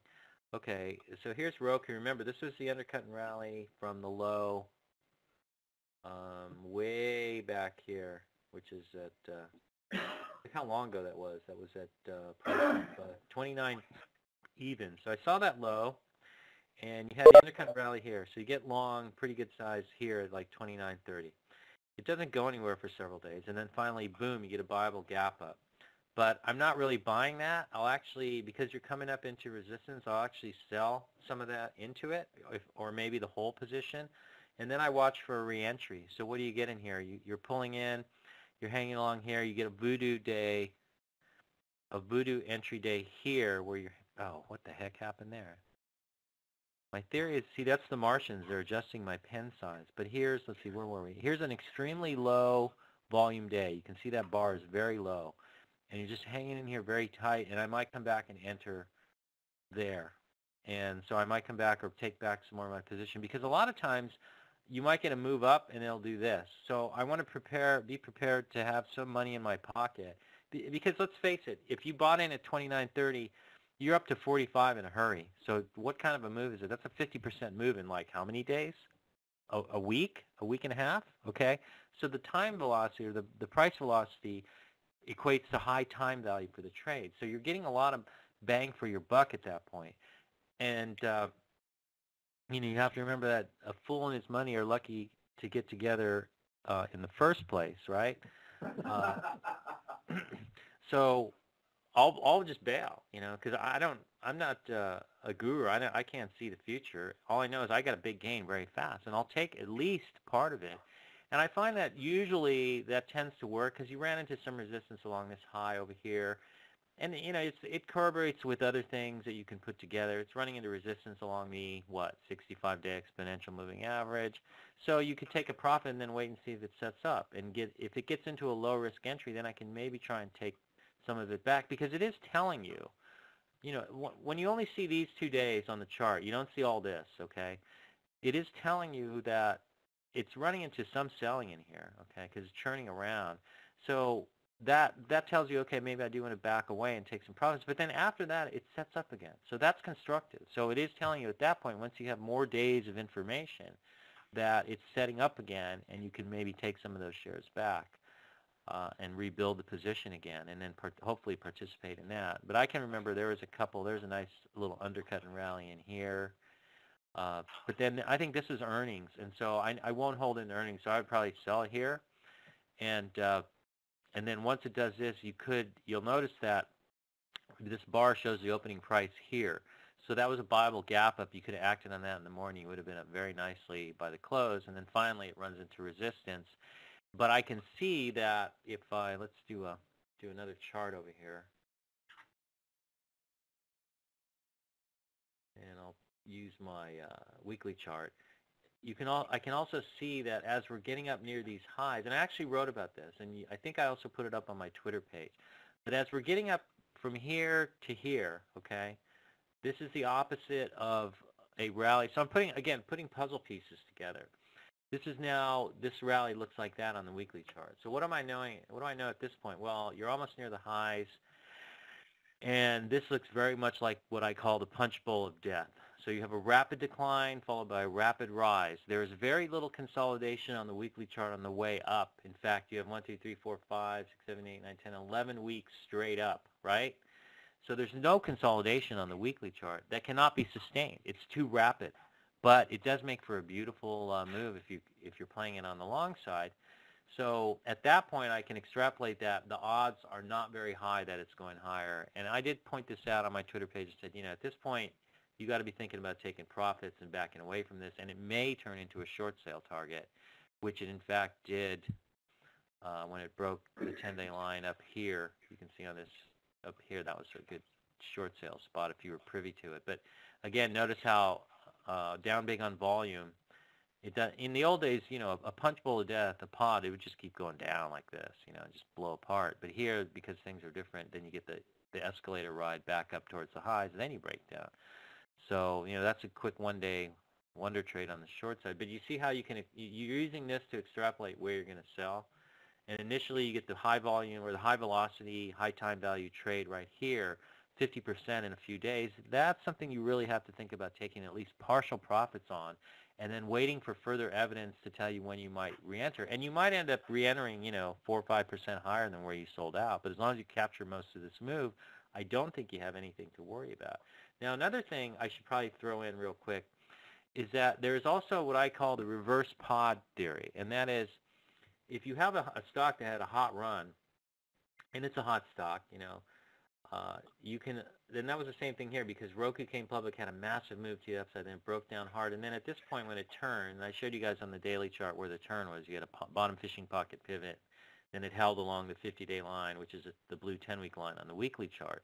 You can extrapolate that, hey, this might have a chance at forming a punch bowl, which means a rapid ascent up the right side. So the other thing working in my head at the time is you had not only this macro undercut and rally through this prior 29 low, but you also had this rapid descent that could produce a punch bowl pattern where you get a rapid ascent to the upside because they'll tend to mirror each other. And sure enough, that's what happened. So, even as I'm aware of this like midway up, so in here, wait a minute, whoops. In here, I'm aware of this potentiality when I get up here, right? So even though I'm going to take profits, I'm aware that it could go higher, and you get a short consolidation that shows up on the daily chart, but not on the weekly chart. And you should be looking at both charts because I think weekly can also is very helpful in determining where you are in the overall picture. So that's another way to sell things. So there are a lot of puzzle pieces, but I'm telling you, if I get a high velocity move, 30, 40, 50%. In just a few days, I'm likely to just take that. One of the more recent trades we had, and I actually put this out, I do what's called the Voodoo Report on Virtuous Selfish Investing, and it's basically whenever I have a random idea, which is very rarely. Last year, I think I had Funko at like $8 or $6.50, and it went to 30-something in a few weeks. But Bitcoin Investment Trust, I called it a buy on around somewhere down in here. And that so that went from 460 to what's the high here? Isn't there a way? Let's see. If I draw a trend line, where's the drawing tools? Is that it? Right there? No. Drawing tool, annotation tools. There we go. If I draw a trend line from here to here, it tells me a 60% gain in 9 days. So something like that, that's also high time value. So that's another guide, is just high time value movements, and you take profits into that. And then you notice how if you did that, now it's kind of bouncing around, and maybe it sets up again, but I don't have to be long it anymore because I made my quick money, got the high velocity move, and my theory on this is I started to see the bottom fishing pocket pivots, okay? And again, it's all like looking at charts and trying to put things together and puzzle pieces together. Is that the Fed suddenly had gone from being hawkish to very dovish. And so one of the things I started noticing, if you look at this chart, what is one of the things you're noticing along these lows more recently since February started? What do you see? Can anybody answer that question? It's right there. Ron Brown's indicator, you start seeing all this blue, all these little blue bars in the volume. So there's all these little 5 and 10 day pocket pivots. And when I start to see a lot of those start to show up, and then you start to get a cluster of them in here, that's telling me something might be turning. That's another way to look for a turn. And I put this together with the idea that the Fed was becoming more hawkish, and Bitcoin popped. And everybody hated Bitcoin. There was articles in the Wall Street Journal about how terrible Bitcoin was. And I'm not a Bitcoin freak or a Bitcoin hater. To me, it's another trading vehicle. If I think there's something setting up in it, there are certain thematic things that may come into play. Someday you could see Bitcoin go a lot higher if the dollar collapses, and everybody's scrambling to get out of dollars. That's what happened in the last run-up back over a year ago, right? When Bitcoin ran up, you had people in Venezuela and I think some African countries desperately trying to get out of their home currencies. And Bitcoin was the only way to go. And I just heard from a guy just a week ago or so, a guy who's a fund manager, and they deal in renminbi, so it's Chinese yuan. It's pronounced yuan, not yuan. You guys might know that since you're all in Vancouver up there. But he was telling me that one of the things that they have to do to get out of renminbi or yuan, the Chinese currency, they have to convert it to Bitcoin. That's really the only way they have to get out of it. And so they will do that. And so I think what drove this move was not only the frenzy into it, but also it started with a movement out of home currencies in Venezuela, in I forget, was it Ethiopia or some other country in Africa where you had the same situation. And these markets are not that liquid, so you don't need a huge influx of demand to create a big move. So, these are ways to think about Bitcoin. And to me, Bitcoin is a very interesting new trading vehicle, and you have these ETFs now where you can test theories and trading systems with these. I know Dr. K uses various trading systems with Ethereum and Bitcoin and some of the other coins. I know ETCG, whoops, I hate it when it makes that noise at me. Look at the Ethereum. Oh, come on. Is it not on here? Oh, I'm sorry. I'm getting the ETCG. No, I guess not. What's the matter here? Anybody know the symbol for Ethereum? It's the Ethereum ETF, and ETCG. Yeah, I'm throwing that up there. It's just not on. Oh no, does this mean I'm going to have to do this? Let's see. I'm trying to bring it up on MarketSmith, but MarketSmith is like giving birth to a cow right now. It's not moving. How about, let's do this. Hang on. Let's go. I think you also looked at Riot, didn't you, Gil? Riot was another one back then, yeah, and I put out a report on that. But here's ETCG. That's had a nice move. Look at the move in that one, even better. And you're going to notice that you do get some, okay, look at this. Here's a low here. These lows in here, do you see those? Did someone just throw up? I don't like someone just threw up. But notice how you undercut these lows in here and then you rally. So there actually was a buy. I wasn't watching this one when I saw this because this thing is so thin. The GBTC is much thicker as a vehicle to trade. This thing trades like 29,000 shares a day, I think it is. Wow, it looks like my MarketSmith has gone bonkers trying to figure this one out. Seriously, I think I broke it. Yeah, because the Grayscale Bitcoin Trust trades 3 million shares a day, and this thing trades, what did we say it was again? ETCG. Let's see if I can get it this time. It just doesn't want to work. Look at this. Wow. Oh, well. Anyways, you guys get the idea, though. So, this thing trades on average, it actually should be up here. Volume. It trades 31,700 shares a day. But you see also how the undercut and rally setup can work in the currencies, okay? Because they do reach oversold conditions, and they're probably best viable on that sort of a setup. But you also notice here you had a nice, I think it was a pocket pivot in here somewhere. Actually, these 2 days in here, pocket pivots. I like stockcharts.com. For people who really don't have the money to spend on charts, I think it's probably the best service out there, and I think it costs $100 a year. So someone's throwing up again. What happened? Bad coffee. Anyways, I'm very acutely aware of the needs of people who are just getting started, and I try to cater more to that. And I remember when I started with $3,000 that my grandmother left me. So, and she's gone now, but I'm sure she'd be very happy to see what that $3,000 is worth today. Anyways, so so there's I don't know how we got on this topic, but again, there's another example of high velocity trade. Yeah, that's what we're talking about. And how sometimes you just take it, and you'll find, in general, something especially like Bitcoin, that it has a lot of overhead supply. So if you do get a sharp move, you can almost bet that you're going to run into a period of either people who got caught in the downtrend are going to be selling out, or just normal profit taking. And it's happening around the 200-day line, which really is not a very good guide, and even the 20-day is not really working out right now. But it may be that, I noticed gold is also not really happening. And I own, see, some people will say, oh, well, you're a short-term investor. I just want you all to know I own a pretty large amount of gold that I bought in year 2000, and it was trading around $2.80 an ounce. And I still have it. And so I'm a long-term investor. Me and Warren Buffett. Good buddies. But you're going to notice something in the gold more recently. What do you notice?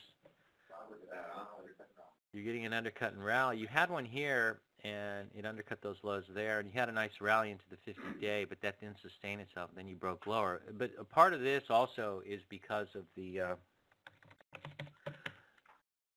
dollar has been rallying. So I mean, gold tends to inversely correlate with the dollar, and I think if you saw gold and the dollar moving higher, that might be a crisis sort of signal.